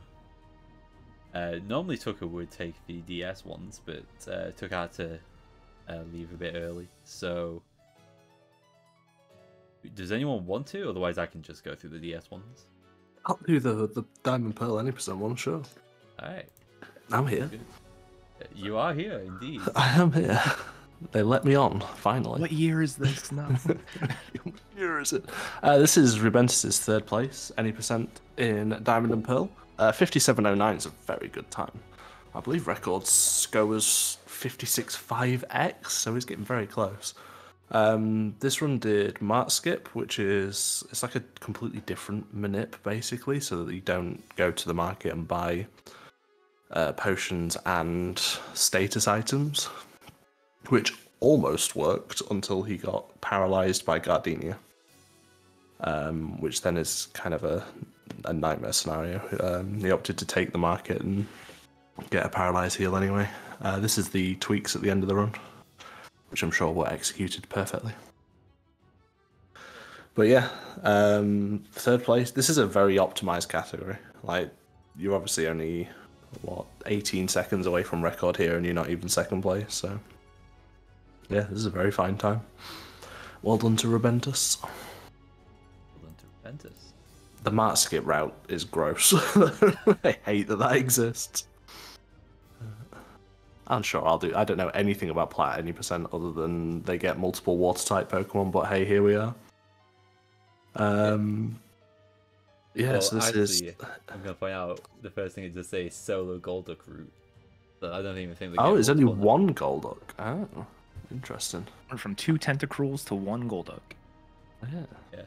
I know. I remember Worcester talking about the Golduck thing for a while. I remember watching Pulse try and sort it out at one point, like ages ago. But that is my limit of knowledge. The other thing I will say, the reason why I highlighted this base, because there's a few failures here in the tweaking. Wow, mean. Oh god, you have to do it around that running trainer as well. That's gross. Yeah, I don't see. I mean, you gotta do it where you gotta do it, but it does not seem like an ideal spot. Also, I don't know why does the game look like this? Oh wow. You tweak that. It's something to do with loading visual. I think it's with, like, it loads the visual tiles from one chunk, but the collision tiles from another. So he's not actually in anything that looks like this right now. Yeah, that could be. Visually, this part of the route is actually like you already passed that part. So yeah. Tweaking is really interesting. It's the Gen 4 glitch runs are really cool. I'm always a fan of watching this. The jogger can even see you underground if you're not careful. Jesus. That sounds horrible. I guess. I also know, like, just like, because of Pearl and Platinum, the difference between them is massive in terms of, like, the times it takes. So you're just able to skip much more with Pearl, I guess. Just cycling through a person there. Yeah, I don't know if... So, Pearl, the big thing is as soon as you got the bite, you can just tweak your way to the end. I don't really know why that doesn't work in Platinum. Yeah. I was gonna say there could maybe be some check at Elite 4, I don't know, but... Rubentus says that in Platinum they nerfed the Void. Which is, you do spend a lot of time in DP any % just running through black. You get stuck if you try to go over it. That makes sense, yeah. I think you end up running a long distance towards the Elite Four in DP. So it'd be one of those things where if you could get to the Elite Four early, you would be able to skip the badge checks, but they just don't let you get there, I guess. Interesting. It is also just funny, like all the Sinnoh games, at least at some point. Wait, I can't say all the Sinnoh games because technically Legends Arceus is a Sinnoh game, but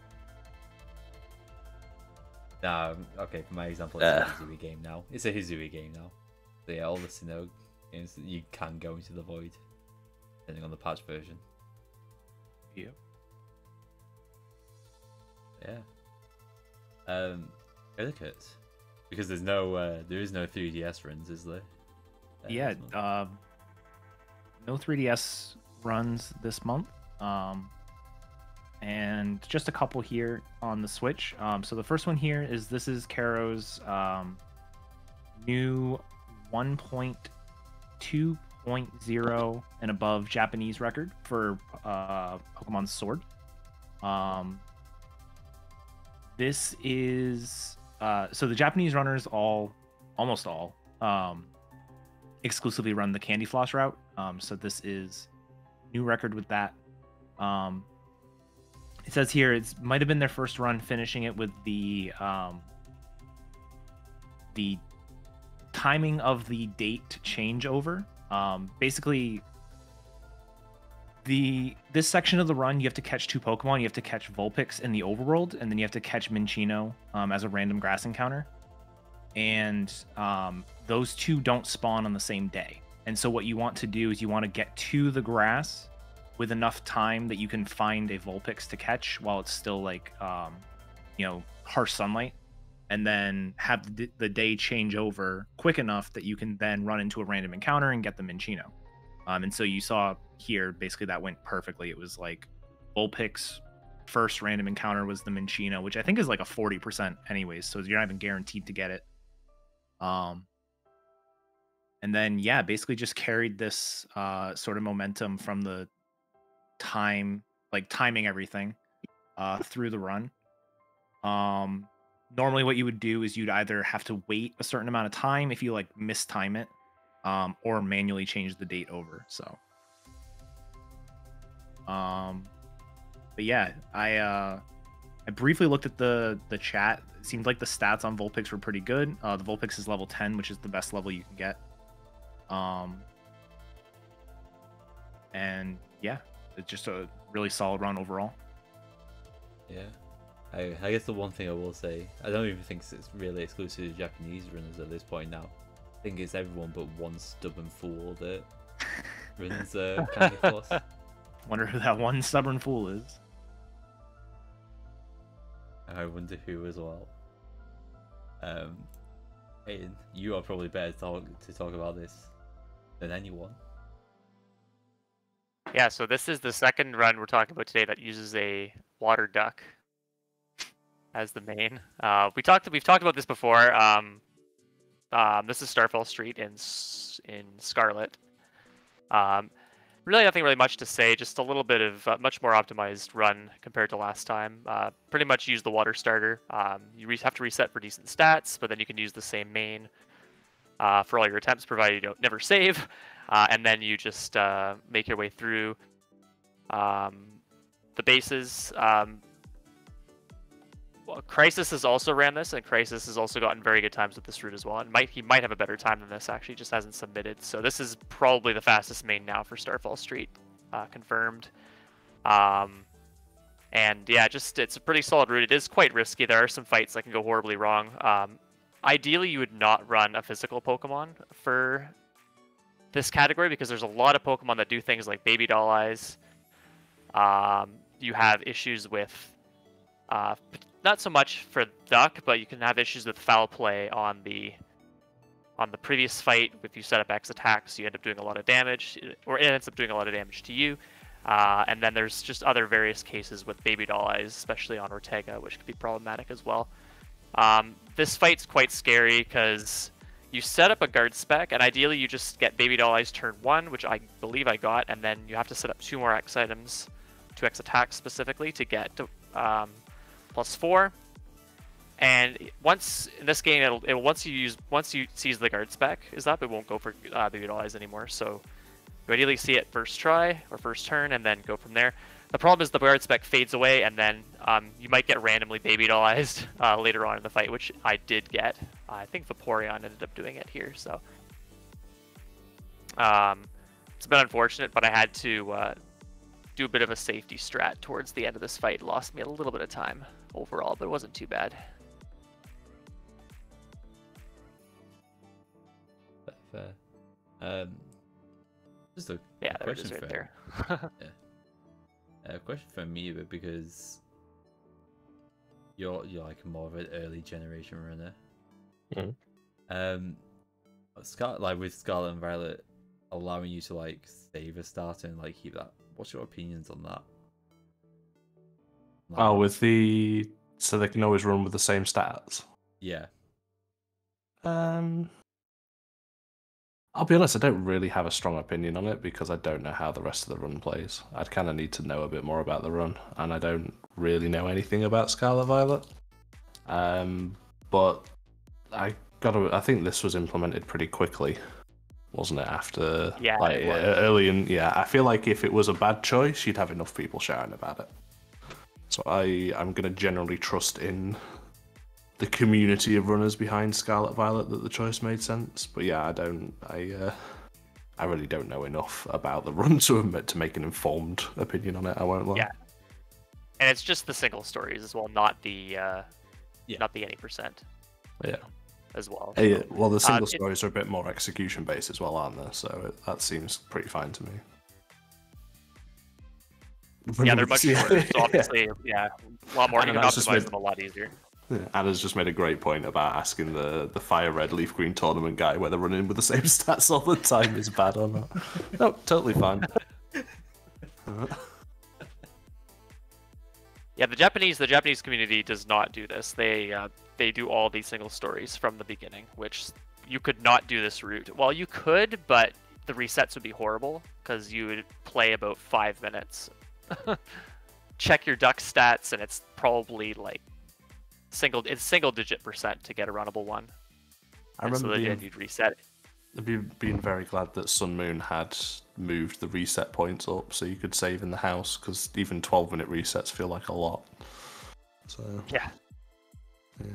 yeah, it's so funny how, like, you know, 2 of the 3 single story runs have like really strict starter requirements, and then you look at any %, and any %'s like you just take any starter. It doesn't matter because the first 50 minutes, like, nothing matters basically.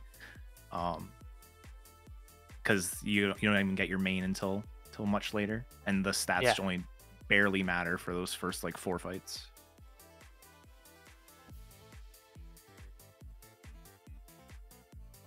Cool. Yeah, it's pretty neat how we have a bunch of different categories. With Flamigo has 2 out of the 4, I guess, out of the main, and so there's a little bit of diversity there, which is really nice to see.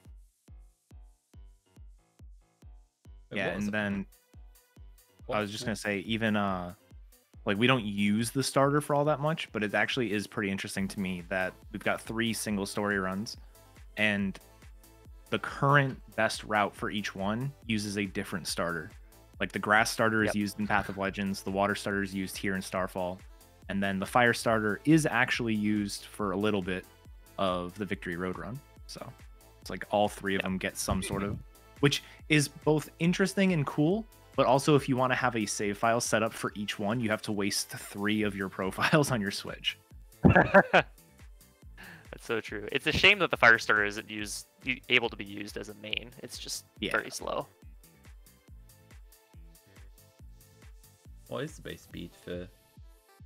I want to say it's in like Skeletors is like 60 or something. It's horrible. And it's got a really cool like signature move. It's 66 speed. It's got a really cool signature move that in any other Pokemon game would be pretty decent, but because of animations, it's really bad. Just because it's a move, it's a Torch Song, it's 80 power fire special, and it raises your special attack every time you use it.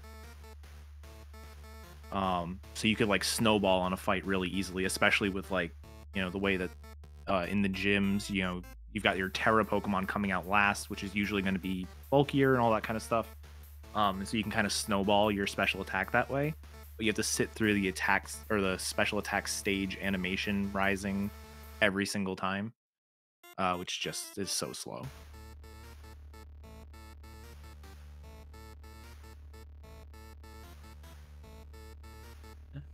Cool.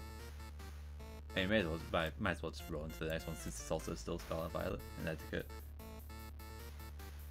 Yeah, so that is me. Yeah, so this is Victory Road, second place when it was set. This is, I think it's about 16, no, it's like 15 or so seconds away from Saiyan's time. Nothing too special about this run. It was more or less just a solid run with the current route. You'll see that my time, 18 seconds behind at Larry to over a minute behind at Tulip. That's kind of fake time loss. You basically have to catch a doubles partner for Rhyme's gym, and you either catch it on the Tulip split or you catch it on the Grusha split. Or the Rhyme split, sorry.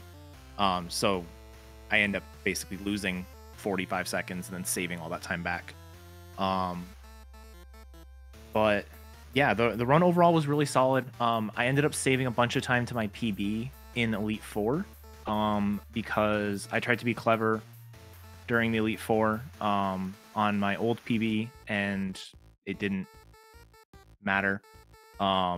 Basically, there was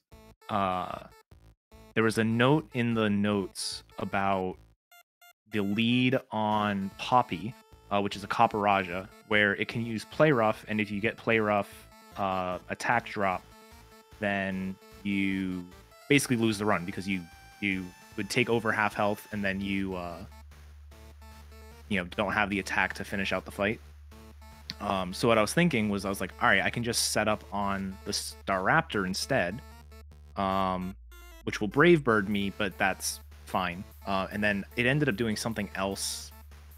I forget exactly what it was, but it did something really, trolly. So it ended up wasting me a bunch of time. Come to find out, I think it was Dynam pointed out in the Discord that the Copper has Sheer Force, which means that Play Rough drop isn't a thing, because Sheer Force removes the secondary effects of moves. So we're all basically afraid for nothing. But yeah, so I ended up saving a bunch of time back here on Poppy. I think I was over 50 seconds ahead. 214 pace, definitely ahead of Saiyan's run, and then I got the 30% poison point on Hassel, which wastes about 30 seconds. And then finished out at the 2:15:21. So this is the category, we're going to talk about it soon-ish, that I'll be doing at SGDQ, so I'm still kind of doing runs. I'm mostly focused on just completing runs rather than going for PBs and stuff. So I don't know if I'll beat this before the event, but it's always possible. There's not a whole lot of danger in this category. This category is a lot of until the Elite Four, this category is a lot of just please don't waste me time. Like no sandstorm on Kofu, no rain on Katie, stuff like that. And then you get to the Elite Four, and every fight is like, well, if you get crit, you're dead.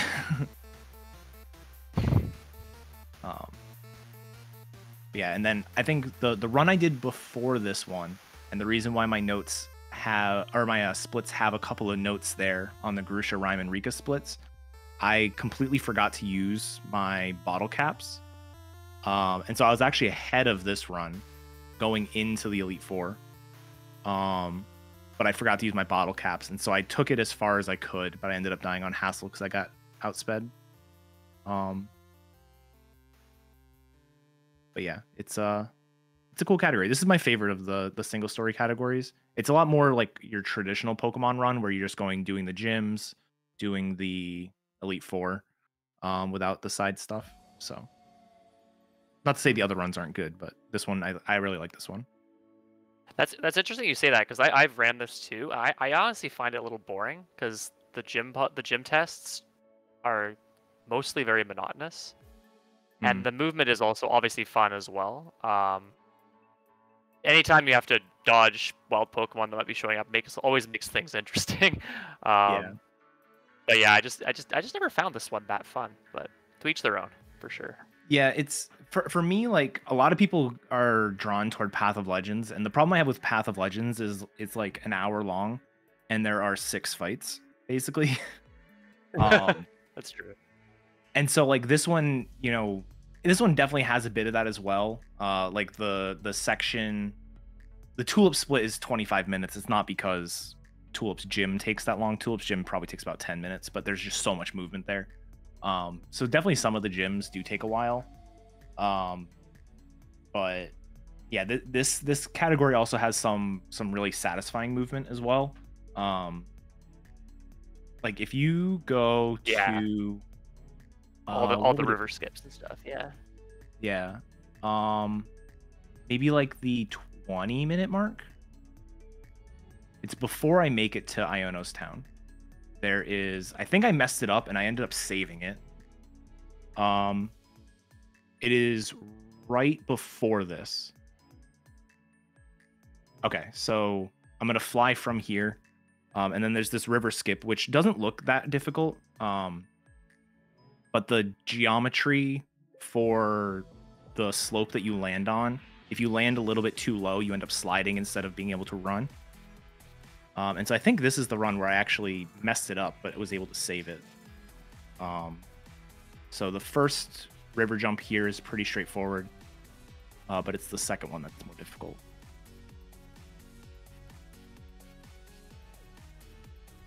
I do know you, like, before streams, you've been doing this, like, this single jump a lot. Yeah. Yeah, so you have to basically hit, like, a certain spot on this, and I end up sliding, turning around, and then doing the backward jumps to get up the slope. Otherwise, you land in the water, and you just get reset back on the land. So there's that jump there, and then there's another jump in the town with the auction house where you have to get on top of the roof. Which is another really, really tricky jump. Oh, that one's awful. That the one that like... we just showed you, sorry, before you go to that one, the one that we just showed you here, there's an easier version as well. Yes. Which you can still miss. I missed that one. Yeah. But the Porto one is pretty bad. That one is going to be like 47 minutes. Maybe a bit. All right, it's going to be like a minute after this. It's close enough. Yeah, so there's an EXP candy large. This category, like every other category in Scarlet Violet, is a big candy hunt, beef up whatever Pokemon you're using. And then sweep the game. So this EXP candy is actually to use on the Fuecoco. But yeah, you basically have to jump from this house onto the house across the way. Which the only way you can do that is if you're boosting when you jump. But you can't start your boost on the back side of the house because when you hit the perch, like on the top of the roof, you lose your momentum. So you have to like start running on one side, start sprinting once you hit the top, and then jump all in like one swift movement. It's not too bad once you practice it enough. But it's definitely one of those things that when you see somebody doing it, you go, oh, that's easy. And then you try it yourself and like, I have no idea what's going wrong. It's really all about the timing. And this is another one. There is an easier jump. You can actually go up to the lighthouse on the right and do like a longer jump over to the houses over there. It's just a bit more out of the way.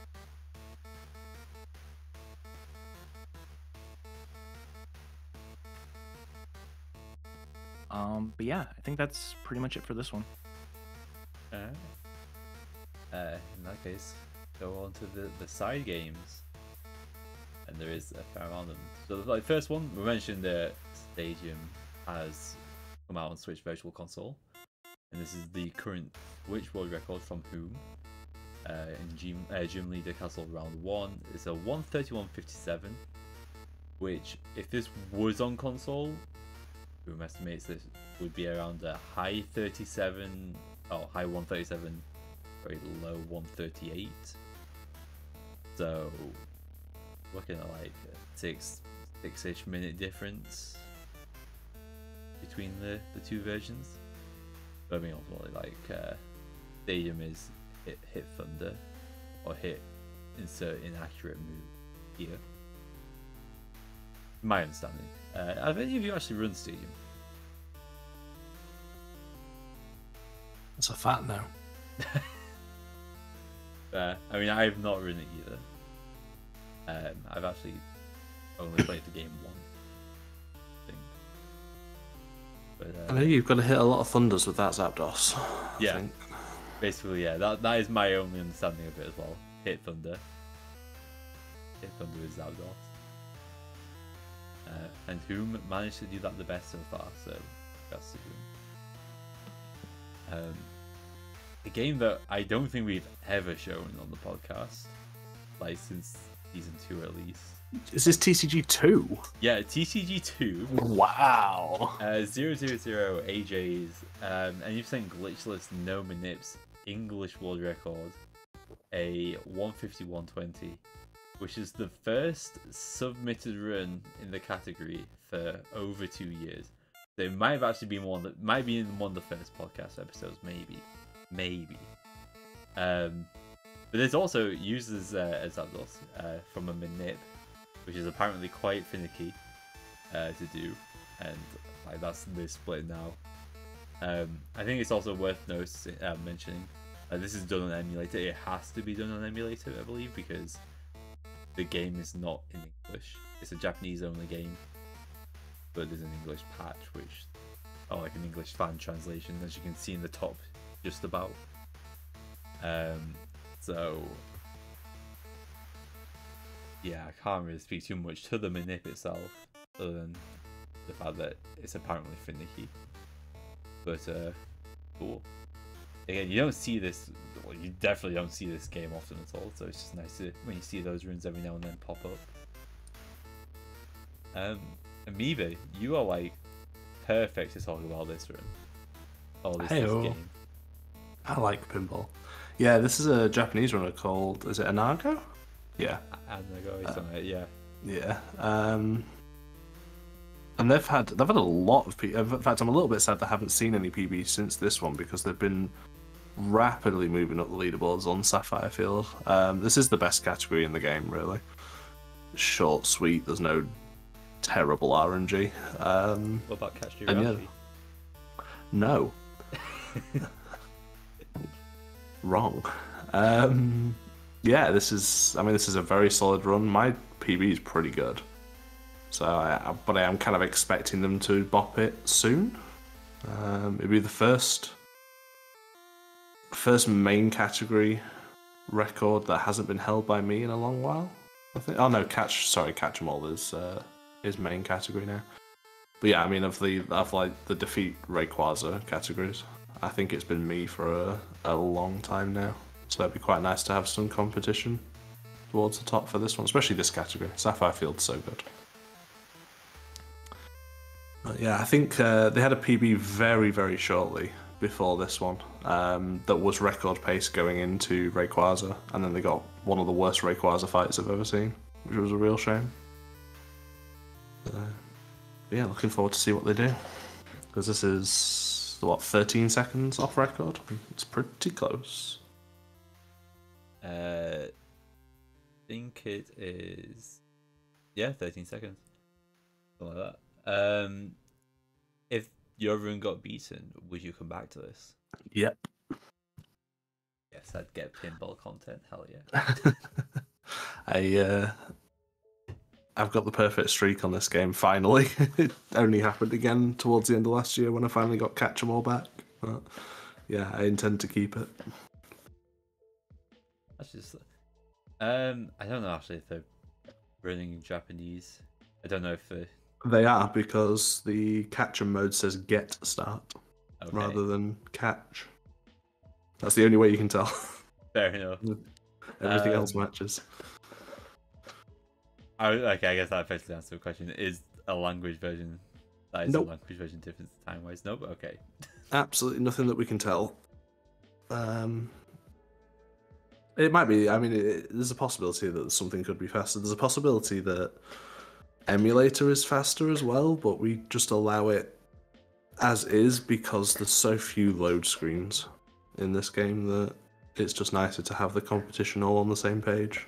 Yeah. So few people actually own a real copy of this game that it just makes more sense. That disappoints me. Pinball, even though I'm terrible at it, it's a great game. It is a great game. And we have to move on from it, sadly. On to Ryzen's XD Any% second place. A 4:24.29, which is a 5-second PB compared to the previous PB. Which I think like the most noteworthy thing about this run is the speed on the Teddy Ursa 28 IV Jolly. Like a really good nature as well, to be fair for like Teddy. You don't need the special attack, of course. And like the thing that was like Ryzen mentioned is that because there is a potential for a manip, like a Teddy Ursa manip happening, you'd expect a lot of those like the manip Teddy Ursas to be like this, to be a really fast one as opposed to like a really heavy hitter. Just because they're apparently a lot more convenient in certain fights, I think is my understanding. Just having that speed. And I think like the attack is got a good enough attack as a base that it's fine. But yeah, not anything too much else to say about that run. Amoeba. I feel like you should say the title for this game, or the category for this game. PMD Blue Rescue Team, Any%, no QS, no WM, JPM, Wii UWR. Thank you. 2:10:47. Only had to do Uproar Forest one time, or only got an Apon with it once. It's this is the forest where you gotta get enough chestnuts for the mankeys. Yeah, you need 2 chestnuts total. I remember this. This is like the one mystery dungeon game I've ever run, and yeah, if you get double chestnut, that was a huge time save. You just skip having to come back to this place again later. Yeah.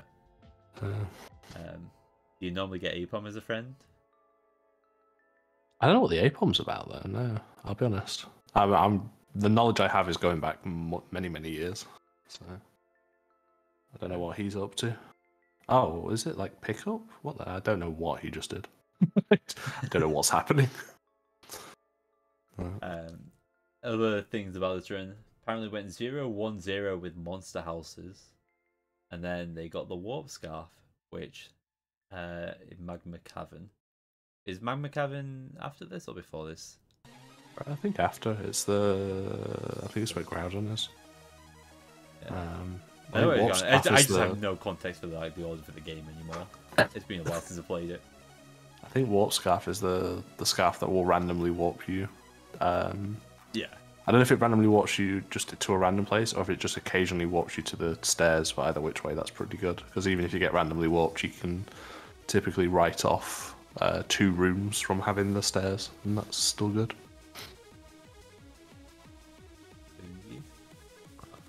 To carry on with the PMD train, this is Cabral's Mystery Dungeon Explorers of Time, Any%, no Wonder Mail, English, DS/3DS world record, a 5:19:36. Shout out to the I don't want to say potato can, but it's potato can in my head. I can't think of. Potato can's valid. We like potato can. Yeah, that sounds great. My brain was just thinking, is it hand? Like it was thinking hand cam. As said, but like that sounded even like weirder to say, I guess.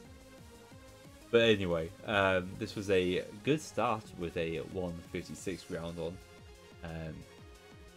but was apparently worried to not keep the momentum due to a very rough mid game and only having 1 rev. Don't know what rev is. after Crystal Crossing, but they didn't get unlucky with the dungeons in the future and late game sections, so it ended up working out all right. The thing I wanted to note is that there was several world records for Mystery Dungeon No Wonder Mail, like for the 80% in this game.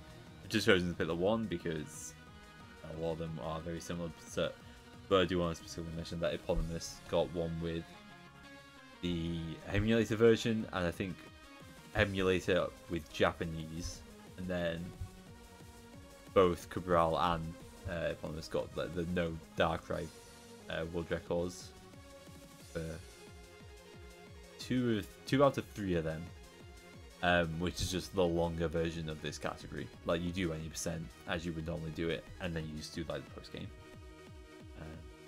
So I just wanted to mention them, but also didn't want to make the podcast a million years long. There is one more Mystery Dungeon game though still to talk about, which is Shady Gamer's Super Mystery Dungeon 80% Wonder Mail English New 3DS/NTR World Record, a 5-12-13. It was a great run with early attack looplet and lots of ones for the late game. So many in fact that it was apparently able to use Guiding Wand for Mystery Jungle in Mew %. This is also the Mew % world record. And also Life Split crashed at Rev 2, so good call of Life Split. To be fair, I don't think I've never had it crash in a run for me. I've had it be finicky at times, but not having had it that bad. So I'll give credit to Life Split. Like this might be a question for both Amoeba and Eddaket, seeing as you're the speedrunning old men, I guess. Alright. Alright. I've never quite been so offended by something I 100% agree with. But was there any other timers used other than Live Split? W Split. Landfair. What? Yeah. If you were strange. I did Landfair. Eddaket was strange. Yep. Yeah, when I started it was W Split, which is it's that green timer. It's got like a green background and like light green text. Okay. Really, I don't think did W Split actually have splits, or was it just a timer? No, I think it They had had splits. Yeah. Yeah, because Live Split would work with W Split's split files. So yeah. Yeah.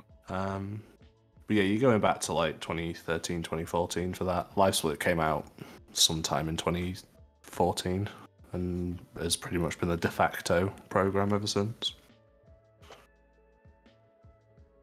Okay, just curious now, out of the two of you, which one of you actually started speedrunning first? I believe you did, didn't you, Eddaket? You were 2013? I was September of 2013. Oh, only just. I was November 2013. Wow. Yeah. Yep. The feel knowing that this is like you're coming up to 10 years now. Don't remind Well. me. But yeah, that is all the noted runs though.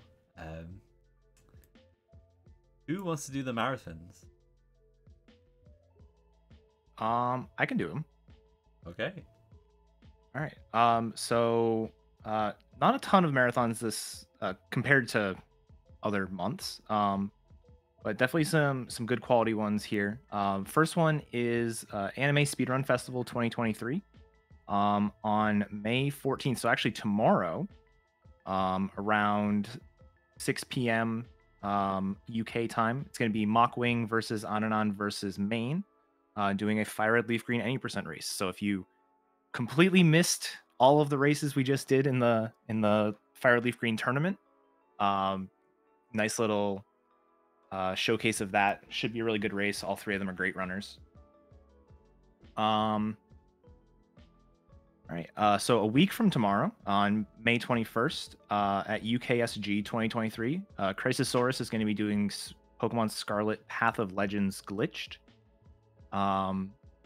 Crisis is one of the few people that has held out on updating their copy of Pokemon Scarlet. So if you haven't seen the glitch stuff, this may be one of the only chances to really see it in a marathon. Well, they did the glitched one at ESA, but this will be the Path of Legends, which is arguably the only single story that would benefit from the glitch. So yeah, so that is next Sunday. And then 2 runs here at SGDQ 2023. Fun little fact, the games list came out about 40 minutes after the podcast ended last month. Yeah. Which was kind of funny because we were all like hoping it was going to show up during the podcast, and it ended up being like a half hour later. But yeah, so 2 Pokemon runs. First up is going to be Swiftaloo and Sparkle doing a Pokemon Coliseum any % race. That's going to be on June 2nd around 7 p.m. UK time. This is the first time that Coliseum is being showcased at a GDQ, and honestly, one of the first side games. We've had like Snap, and I think last marathon there was the PMD randomizer, but this is definitely helping with the side game representation at GDQs. Should be a great race. And then on the 3rd of June, so final day of the marathon, will be myself doing the Pokemon Scarlet Victory Road speedrun. So this is the run that we saw earlier during the notable run section. So that'll be pretty fun. All of these do have donation incentives for things like nicknames and stuff like that. So definitely, if you want to influence the run that way, definitely get in there. And yeah, I think that pretty much wraps up what we've got for marathons this month. The one thing I will say is that the time for Eddaket run has changed the last 6 hours or something. Oh, really? Yeah, it's by like 23 minutes. It's just how things go. Probably just every now and then. That's just a funny thing I thought I'd mention. Marathon scheduling is hard. Actually, you say that, it's almost 2 hours later than the last time I looked at it. It must have been a while ago. Not a big deal, though. Yeah, I mean, you're going to be there in person. Yeah. Not like you're going to... It's not going to be a major difference whether it's 2 hours later or not, I guess. Actually, to be fair... I was thinking, is it a better time? It's probably a tiny bit worse for Europe. But, it's a little bit on the late side, yeah. Yeah. But for UK, still perfectly fine. Yeah, because it'll be finishing just before midnight, I guess, if you're in mainland Europe. Yeah. But anyway, yeah. That's just me thinking off the top of my head. Cool things to mention. The Let's Go any % no mount skips. I stop myself from saying no major skips. No mount skips. Has been announced and the signups are currently open. Eddaket, do you have a link to the... I can get a link, 1 second. But yeah, so it's a little bit of a fast turnaround, but we do want to try to get basically signups are started last weekend, and they are going until June 4th, actually. So at the end of GDQ. More coincidence that they're lining up like that. And here is a link to the Discord. So you can go ahead and join the Discord there if you are interested in participating, commentating, just want to keep track of like when the races are. Hell, if you want to just like learn the game and do races outside of the tournament. I know that we've already started. There was a race yesterday. I think we're trying to put together a race for tomorrow just to do that. A lot of people have been derusting, things like that. We honestly already have something like 24 people signed up, which is pretty wild. A lot of range of skill levels. You've got people who have never done a run. Well, you have one person right now who's never done a run. Her name is Pokeguy, so you can probably expect how they're gonna do.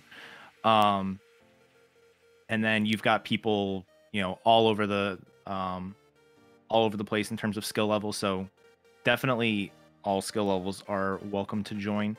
It should be a good time. And then one of the big things, the format's going to be very similar to the other tournaments that you've seen, like specifically the Fire Leaf Green tournament. But the one thing that we are trying this time around is we're trying to, in general, we're trying to make sure that everybody has at least 2 races. So depending on the number of signups, that might either look like a double elimination tournament, which I'm personally hoping for because spent a lot of time making those brackets and it just seems like a really cool way to do something like this. But if we end up with too many people, it'll end up being more of like a round 1.5 where the bottom half essentially plays to get back into the tournament, which will still be really cool. I think, especially for people who may be like learning the game to immediately get eliminated round 1, can be a little discouraging. So gives everyone a nice fair shot to put together something good. And yeah, so like I said, the signups are going to be ending on June 4th. The goal is to have round 1 draws done by June 7th. That'll also be on this channel. And hopefully have the tournament start with the first races around June 10th, which is the Saturday after that. And like the Fire Leaf Green tournament, it should all be broadcast here or on the Pokémon Speedruns 2 or Pokémon Speedruns TV 2 Twitch channel. So make sure you're following that. And yeah, I think I got everything. One thing I did notice that I'm surprised nobody has yelled at me for.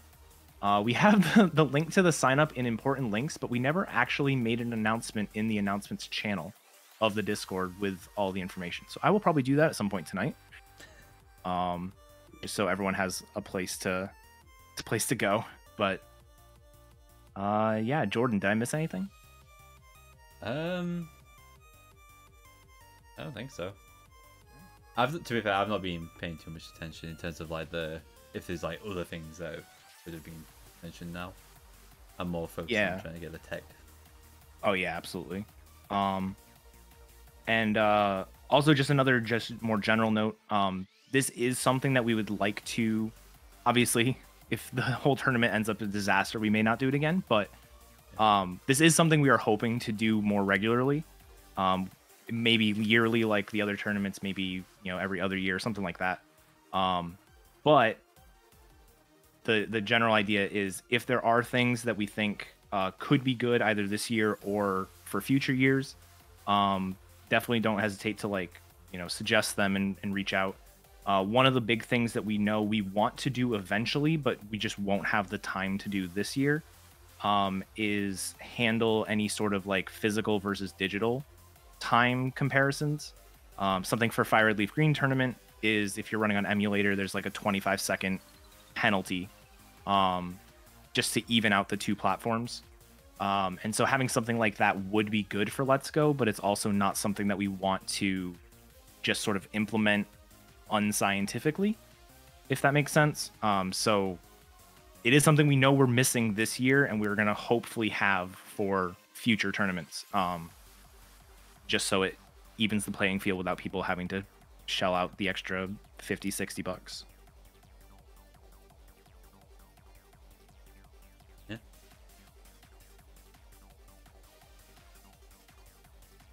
Yeah, I think that should be everything.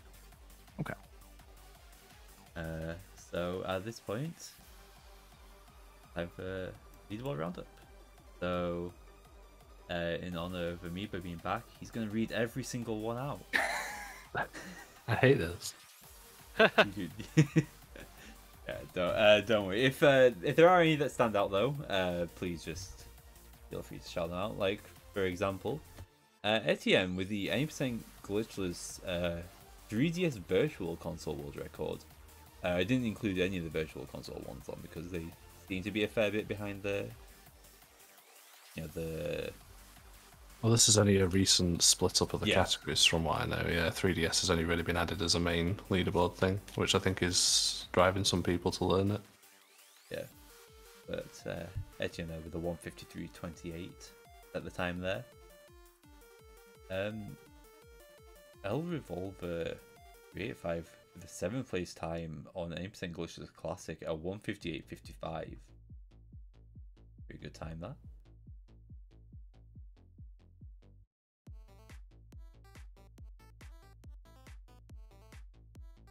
Oh, Yellow's quiet this month. Yeah, Yellow is quiet. 15th for Quantum Zacho. That definitely is not how it's pronounced, but we're all rolling with it. 132.794 in 80%.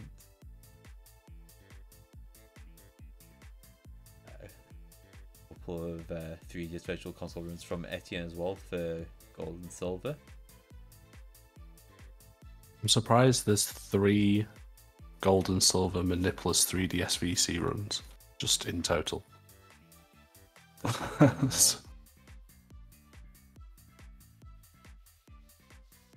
Nice thumbnail.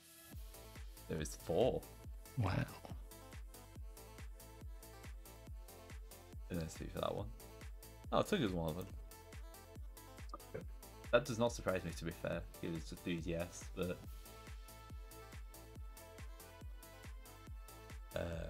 Etienne with the crystal, and then also second for Hippo-chan, a 353.52.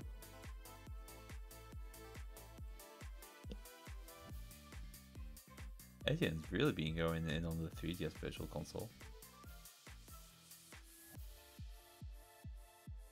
Uli in 11th with a 2:01.39. Yeah, I don't think he's done more runs recently, but yeah, he got that very, very quickly. That was only like a day or two after he came back. I will admit, when I said that, in my head I was thinking Fire Red Leaf Green, and I was going to say 2:01.39 for Fire Red Leaf Green. Yeah, the Sapphire leaderboards are weird because it's like, there's 8 people with sub 2, and 8th is Macwing with a 158, and then 9th, I don't remember who it is, but it's like a 201. There's nobody with a 200 or a 159. It's Wanley with a 201, yeah. I just poked the board. That's just strange. It's like everybody that's played the game well enough gets a 158. Like, knowing the struggles that Sapphire went through over, again, being a boomer, being around for so long, just knowing what Sapphire went through for so long, having that many people with like a 201 or even sub 2 is just absurd to me. To hear that a 201 is not even top 10 is disgusting. The Fire Red Leaf Green leaderboards are one more person away from having top 10 being sub 202. That's so Bearing in mind that the record is a 2005X. Like, top 10 is almost within a minute. Yeah, that's absurd. Yeah. With the Wave getting a 2:01.22 in 6th, and then Amoeba getting the 2:02 flat, just missing out. Yeah, I'm well happy with my 202. I do not care. I just wanted a sub 205 and I was happy to be done. 202 flat is really nice. You say you're happy to. You were doing more attempts. I guess you were still. Yeah, that stopped on Tuesday. Because that game sucks. To be fair, with the tournament now, I'd probably expect Fire Red Leaf Green to fill out for a bit, because people are probably fed up with the game after grinding it. It's honestly, it's a really good game to play for about 2 months a year and then forget about, and then come back to it again for the tournament. Like, honestly. Meanwhile, Wave is busy not leaving the game and just grinding round 2. So yeah, round 2 is a completely different beast. But yeah, it's he was grinding 80% for a while, but yeah, I think he's had enough of it for a while. It's frustrating to play against a time like a 2:01.22. Right? I can imagine. I'm in 5th in the 2:03.18. Ekman's comment and pointed out, first run not great. It's a 2:07. For a first run, that's actually really good. Yeah. Also, he's like the semi-finalist of the tournament. Yeah. Like, that's silly.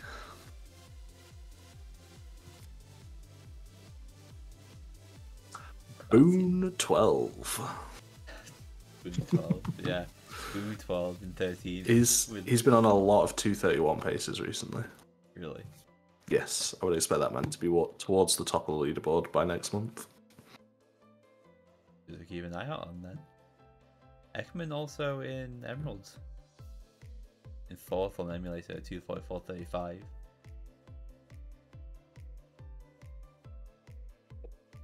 I only forgot that flow timer was on the layout. Oh yeah, I was gonna say, Amiibo with the one we talked about that already. But The Boom bounty as though. well. With the... Oh, sorry, go on. Yeah, just with the emulator record as well. 131's not a bad time by any means. That's anything that comes under a glitchless time in that category tends to be good. That's a pretty deserved first place. I don't imagine it'll last ages, but it just depends on who's next for. Because Emerald on emulator is kind of whack. So I'll see in 5th with a 57.35 on the Diamond Pearl. Any percent on the DS 3DS? full extended, nice. And then Jadiwi in 7th with a 58.18. People are getting some good runs in that. And then even on emulator, Icy with the 59.17. With the emulator world record there. Only one Gen 5 run, Yukisai, with Black 2 White 2 in 4th at 326.16. XY, Classical Cat, with the 8th, 90% at 342.58. That game has been rough to her. She spent a while trying to get. Oh, that sounds like a dig, but she spent effort trying to get to the top 10, and then very quickly she went from 9th to 8th very, very quickly. I think she's quite happy with this time from the sounds of it, though, because I've seen her stream learning a Gen 5 game with the help of Zypotic the other day.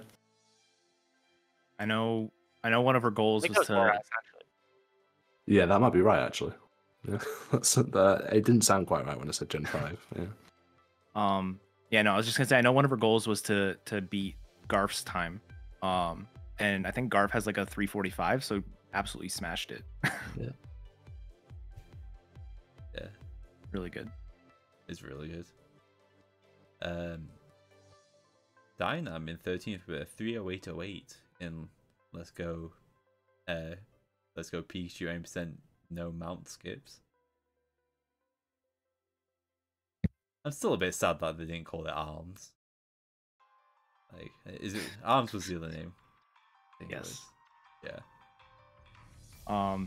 There's actually NMS is just going to get mistaken for no major skips. it does every time somebody who doesn't know. Yeah, that's the first thing I think when I see NMS.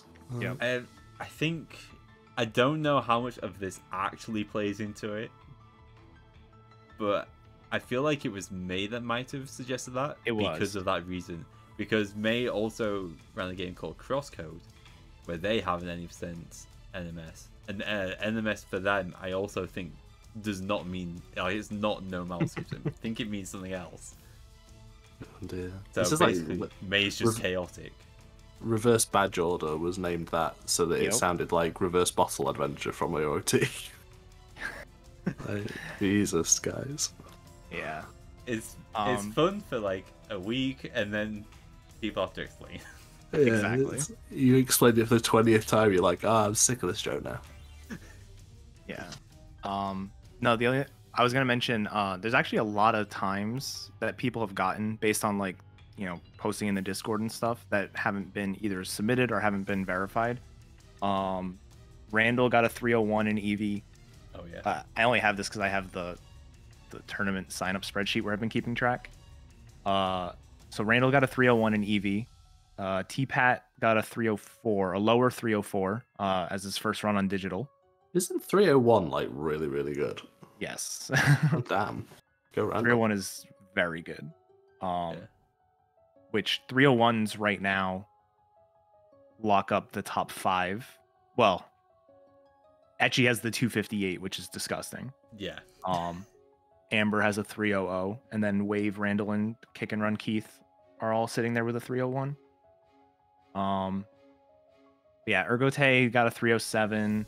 Bouncy actually has a 316, so the 318 is here on the roundup, but I got a 316 as well. Kid Rocker PB'd the other day with a 317, so lots of movement there. Probably see more.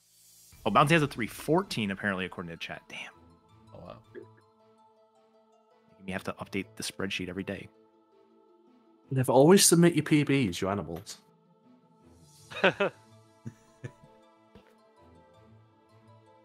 Don't learn from WaveWarrior's mistake where he had no Sapphire PB for like a year. It's about having like a 157 or something stupid. I'll pretend that me not submitting my PB is the reason that my PB in Let's Go is from 2019. We're just going to pretend that I have PB'd and just forgot to submit it. Bro, I literally still have my old Emerald PB that has the manip that I didn't make in it. You were too busy getting the moon record. Yeah. It's my favorite tweet. Yeah, that was a brilliant tweet. You got to add to it, though. Also get finals in Fire Red Leaf Green. I was kind of hoping to... It would have been real funny to sneak a Fire Red record in there somewhere at some point. I've got the Astros, I could add the Emerald any percent one. I could add the manip and the any percent to that. I don't know how many more rakes that I can kickflip downstairs. Like, what you do, you just change it from being that one to the sideshow Bob, where there's all the rakes on the floor. That is a genius idea. Also, Trevario though in 8th with the AOP Pikachu 8th place, 5:33.26.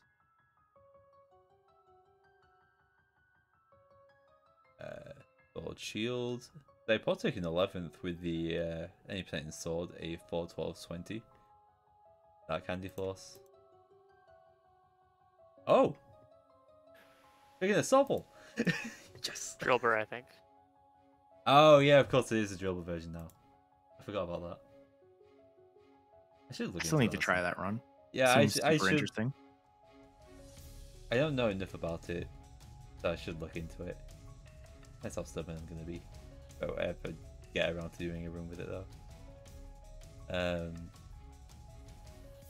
Couple of Peugeot in 3rd with the Shield Japanese 1.2 plus, a 4:11.34. Phoenix as well in 2nd with 8% with DLC. On the Japanese side for Shield, a 4:01.02.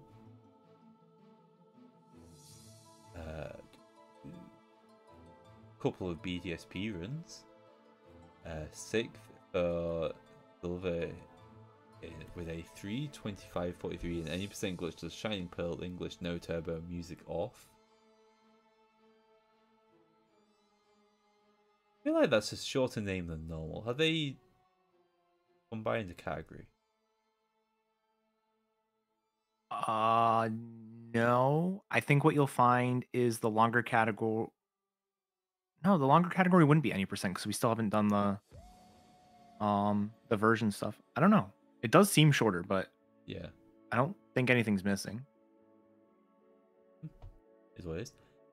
A Legends Artist run for Catch 'em All, 3rd for Blood Dirg, and 8:50.55. I was gonna say 50 something, but 55.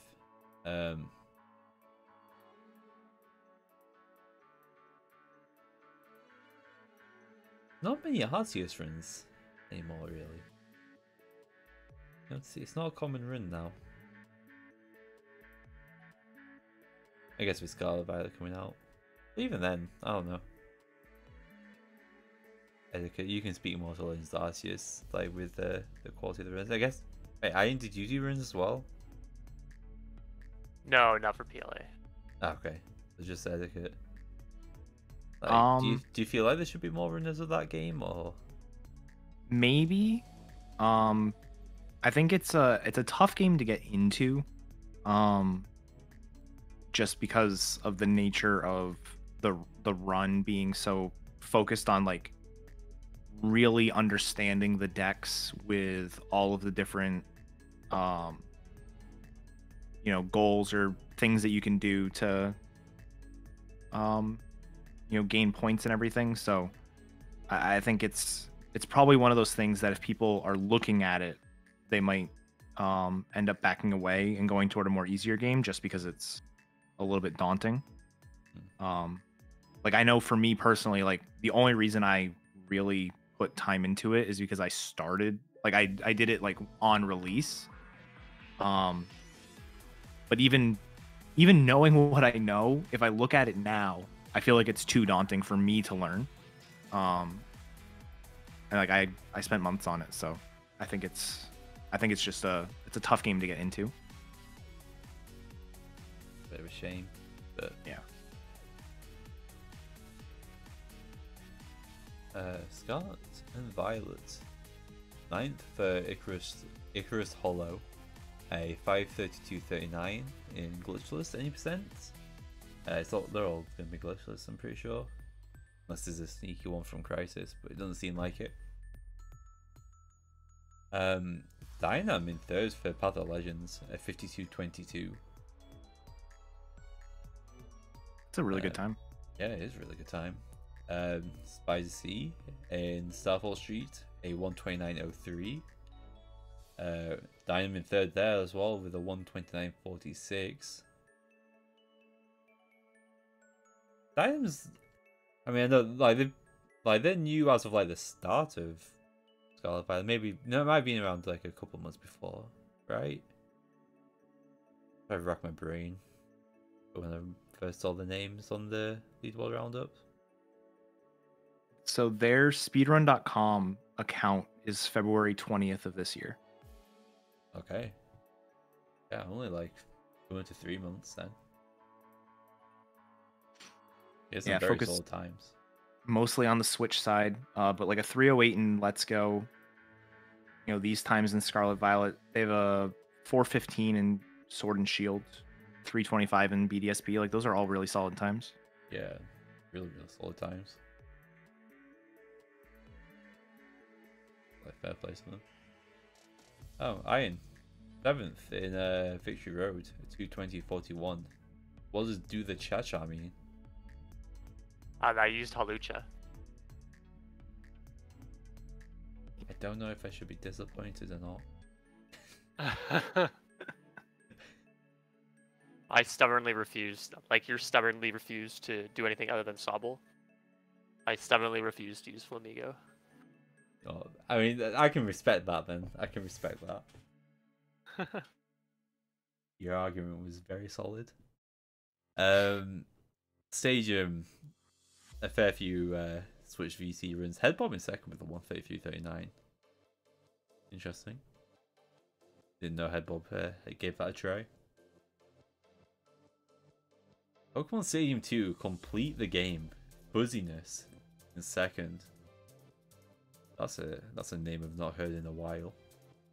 Just shy of 25 hours. 24:59:57.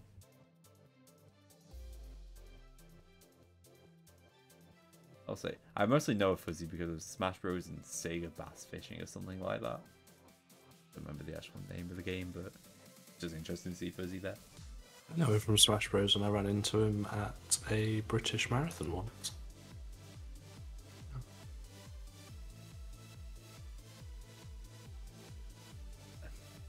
RDA in Battle Revolution. That's pretty standard. I think they're all single, but they're the only runs in those categories. But still, they are world records. Yeah, BCG2 there, we mentioned that earlier. 2nd on 100% for Switch for Sailor's Arcless. 25:30. Still over a minute behind the world record, but getting close.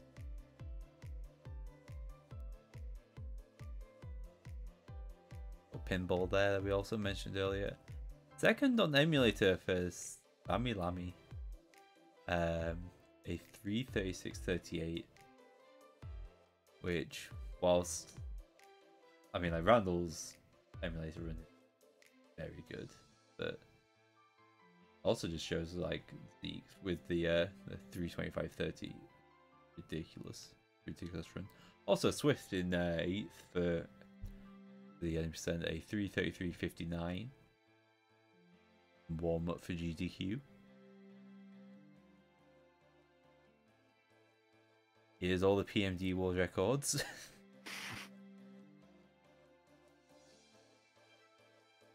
I think it's anything. Yeah, eponymous with the 80% No Wonder Mail English emulator. Beat Darkrai and the 80% are both part of the same run. One's after, or one's the version that carries on after. Eponymous with more Beat No Darkrai world records. I probably actually didn't mention this one. I just completely skipped past Explorers of Sky when I was setting this list up. You know, they're almost the same game, to be fair. They're kind of not, they are not, but... So 80% No Wonder Mail Japanese emulator world record for eponymous, a 4:40.45. That is my bad though. Should have put that one in.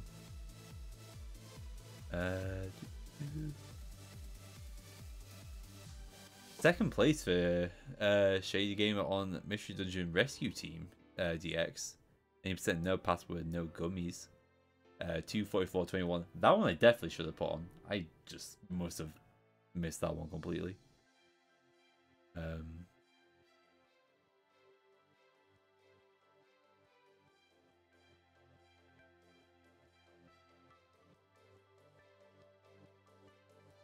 Iron.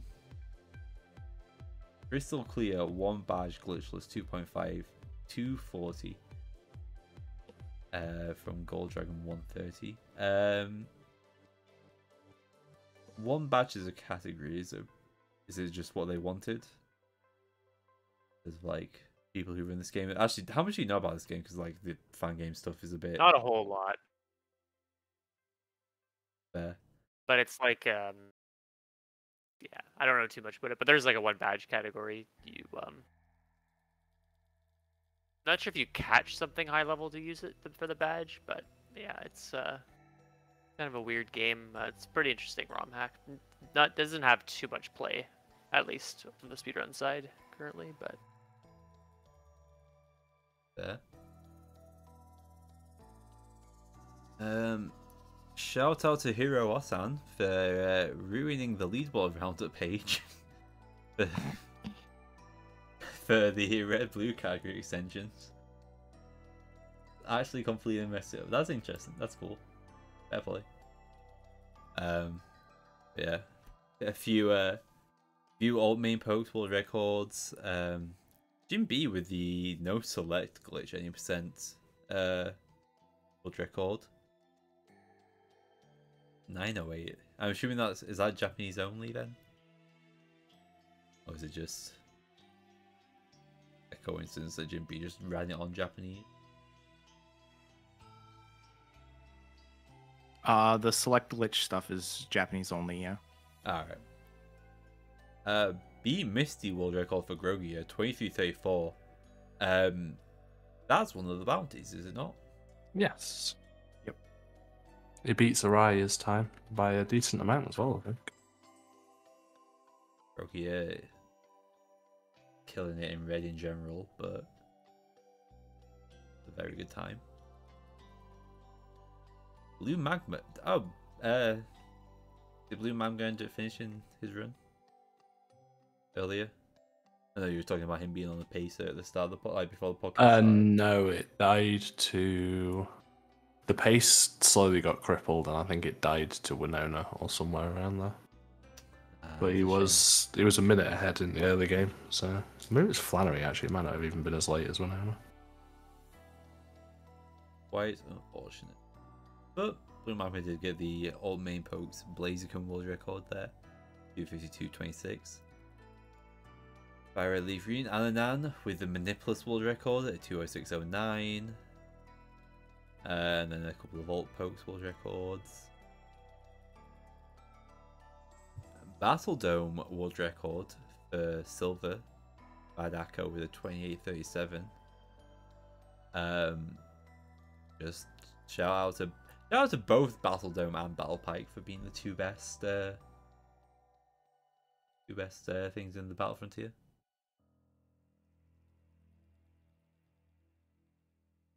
no one in the call said anything against me, so they clearly agree and know I'm right. I don't know anything about this. Same. Did you never do the Battle Frontier? I did a little bit. I remember Pike and I remember Pyramid. That's about it. I have no interest in all gold symbols. Right. I mean, yeah, fair on like the category. That sounds like, but I mean, just as a kid, I loved playing them. Yeah. Well, no, I never really got into it that much. I won't lie. No, it's so good. I'd always get thrashed in Battle Dome, but I loved it. Rubentus with the Manipulus Any Presents DS2 DS World Record, a 101.20. Water 68, nice. I think Walter's one of the good ones. Yeah. Play that. And then also Jazzy with a 103.06.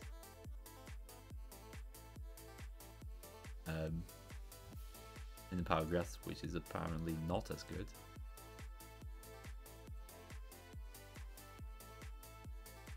I see all the French runners are focusing on Heart of Gold, Soul Silver again. It's like there's always a periodic German invasion of the Gen 1 leaderboards. Yes, except it's every month. It's sometimes it might be different games, but there'll always be a section where there'll be a lot of French runners, and it's cool. It's cool to see. It's always cool to see. But yeah, I guess this month it was Heart Gold Soul Silver again, because I think it always does rotate between the Gen 4 ones. It might actually just always be Heart Gold Soul Silver. But I feel like they do with the other ones every now and then at least. It's just how much does my brain remember a month ago, and that is something else. I would tell you what it is, but my brain's forgot.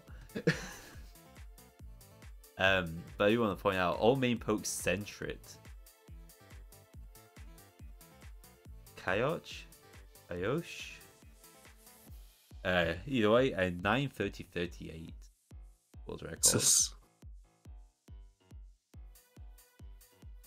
And my assumption, because I know a lot of the DS games use the like Centrit Plus to indicate that it's Centrit and also Furret, that this is actually just Centrit. So no evolving. That's my assumption. You have to look at it.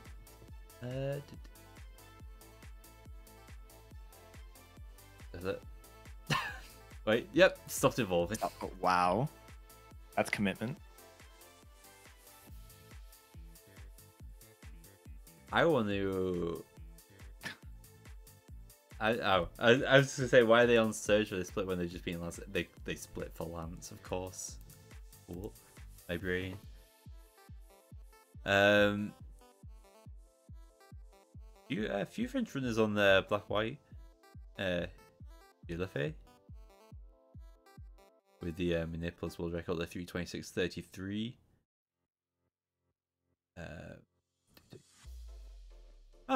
Is custom starters new for the DS? For like Black White as well? I don't feel like I've seen that often, if that is the case or not.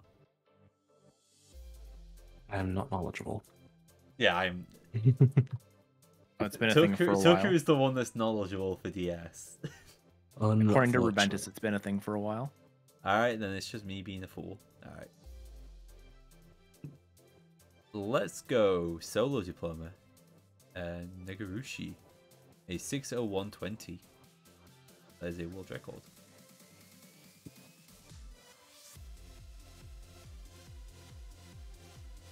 Are you like one of the other people that ran that, Eddaket? Yeah, and I did a slightly different. I don't care one way or the other. I did a slightly different rule set where I would only play one game at a time unless I was trading. And I know a lot of people who have done something like this will essentially attempt to do like a 2 games, 2 controllers at the same time sort of thing. Which I've done for any percent, and it is a nightmare. But yeah, so that's like mine's like 9 hours and some odd minutes, which is sort of explains some of that difference.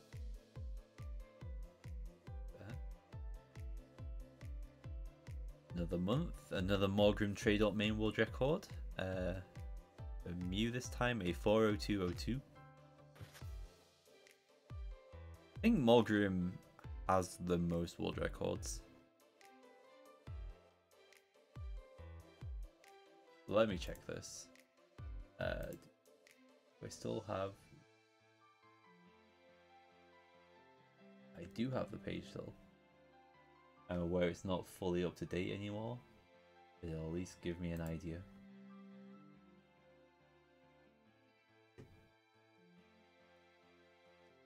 Yep. Morgrim has more world records than anyone for category extensions, at least. Like, I think that would extend over to if you included both. One more than Akiri, who is like one of the Rumble runners that has a lot of world records.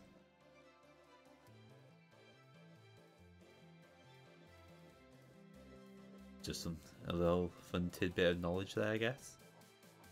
Pokemon Stadium. Actual Stadium. This is not Battle Revolution, because Battle Revolution has their own category extension now. RDA though, with world records in Prime Cup, Poke Cup, and Kids Club. Congrats there. And then it's the standard RDA Battle Revolution records there. Trading card game, new game plus 80%. The Jaffa Man 5 in second with a 48.15. And then rounding off, Miracle B RTA, which was a joke that, well, not a joke. It was on April 1st. They did, everyone, well, a lot of people in the PMD, not PMD, in the color code decided that they were going to do Miracle B, which is just the one who is dressed up like Mirror B. It has like the music from Mirror B, like the theme is Miracle B's. Oh, is Mirror B's theme like shift pitched? Like it's shift pitched. It sounds awful, but it's amazing. But yeah, so they did a bunch of that. And I guess some people did more runs after the fact. So Ryzukun with the RTA world record, and then Deacon Ryzukun also getting a tied save file world record. Fair play. But that is the leaderboard roundup done, finished and complete. Amoeba, Hi. thank you for coming back on the podcast. Anytime. I'm glad I'm relevant again. You have been relevant many times. Uh-huh. You It's a haven't sweet been on lie. the podcast. What was it? It was... You don't need to stroke my ego, don't worry. I'm just fucking him out. It's nice to be back. It's good to have you back. I would do podcast guests, but I forgot to update the command, so I'm not going to do that. Just go follow Amoeba if you're not already. Actually, you know what? I always forget about this. He's in the chat. I forget that we have like the shout out, like the Twitch shout out thing. What was it though? Oh, I can't give another shout out for a minute and a half. Okay, Twitch. So I do Waves and Zeeks, I guess not. Apparently not, yeah. So thank you to Wave and to well, thank you to Wave for being on, thank you to Zeke for getting the pre-recorded part. Eddaket, Ein, thank you for hosting once again. Always a Thank pleasure. you to Zuka, who was able to make it for the first 30 minutes, but then had to leave. Yeah, our next podcast probably won't be the first Saturday of the month. We might be doing it on Sundays. So stay tuned. Follow us on Twitter. Keep an eye on that if you are interested, or if you follow, you'll get a notification when we go live. So Yes. Yes, Amoeba link in the Twitter. Follow the PSR podcast Twitter, where there will be the most up-to-date information if we remember to tweet it.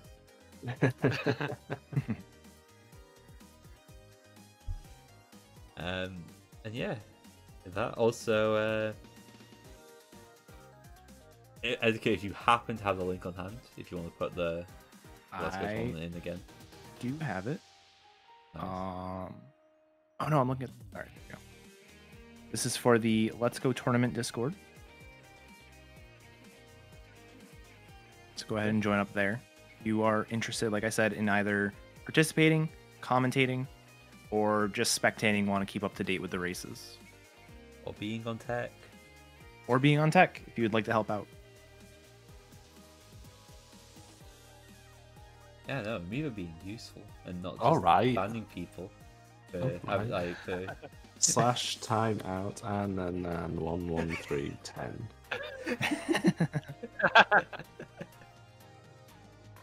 I think that's everything, so I hope everyone has a good rest of the day or evening, wherever they are. Stay safe, take care. Bye. Goodbye. Bye.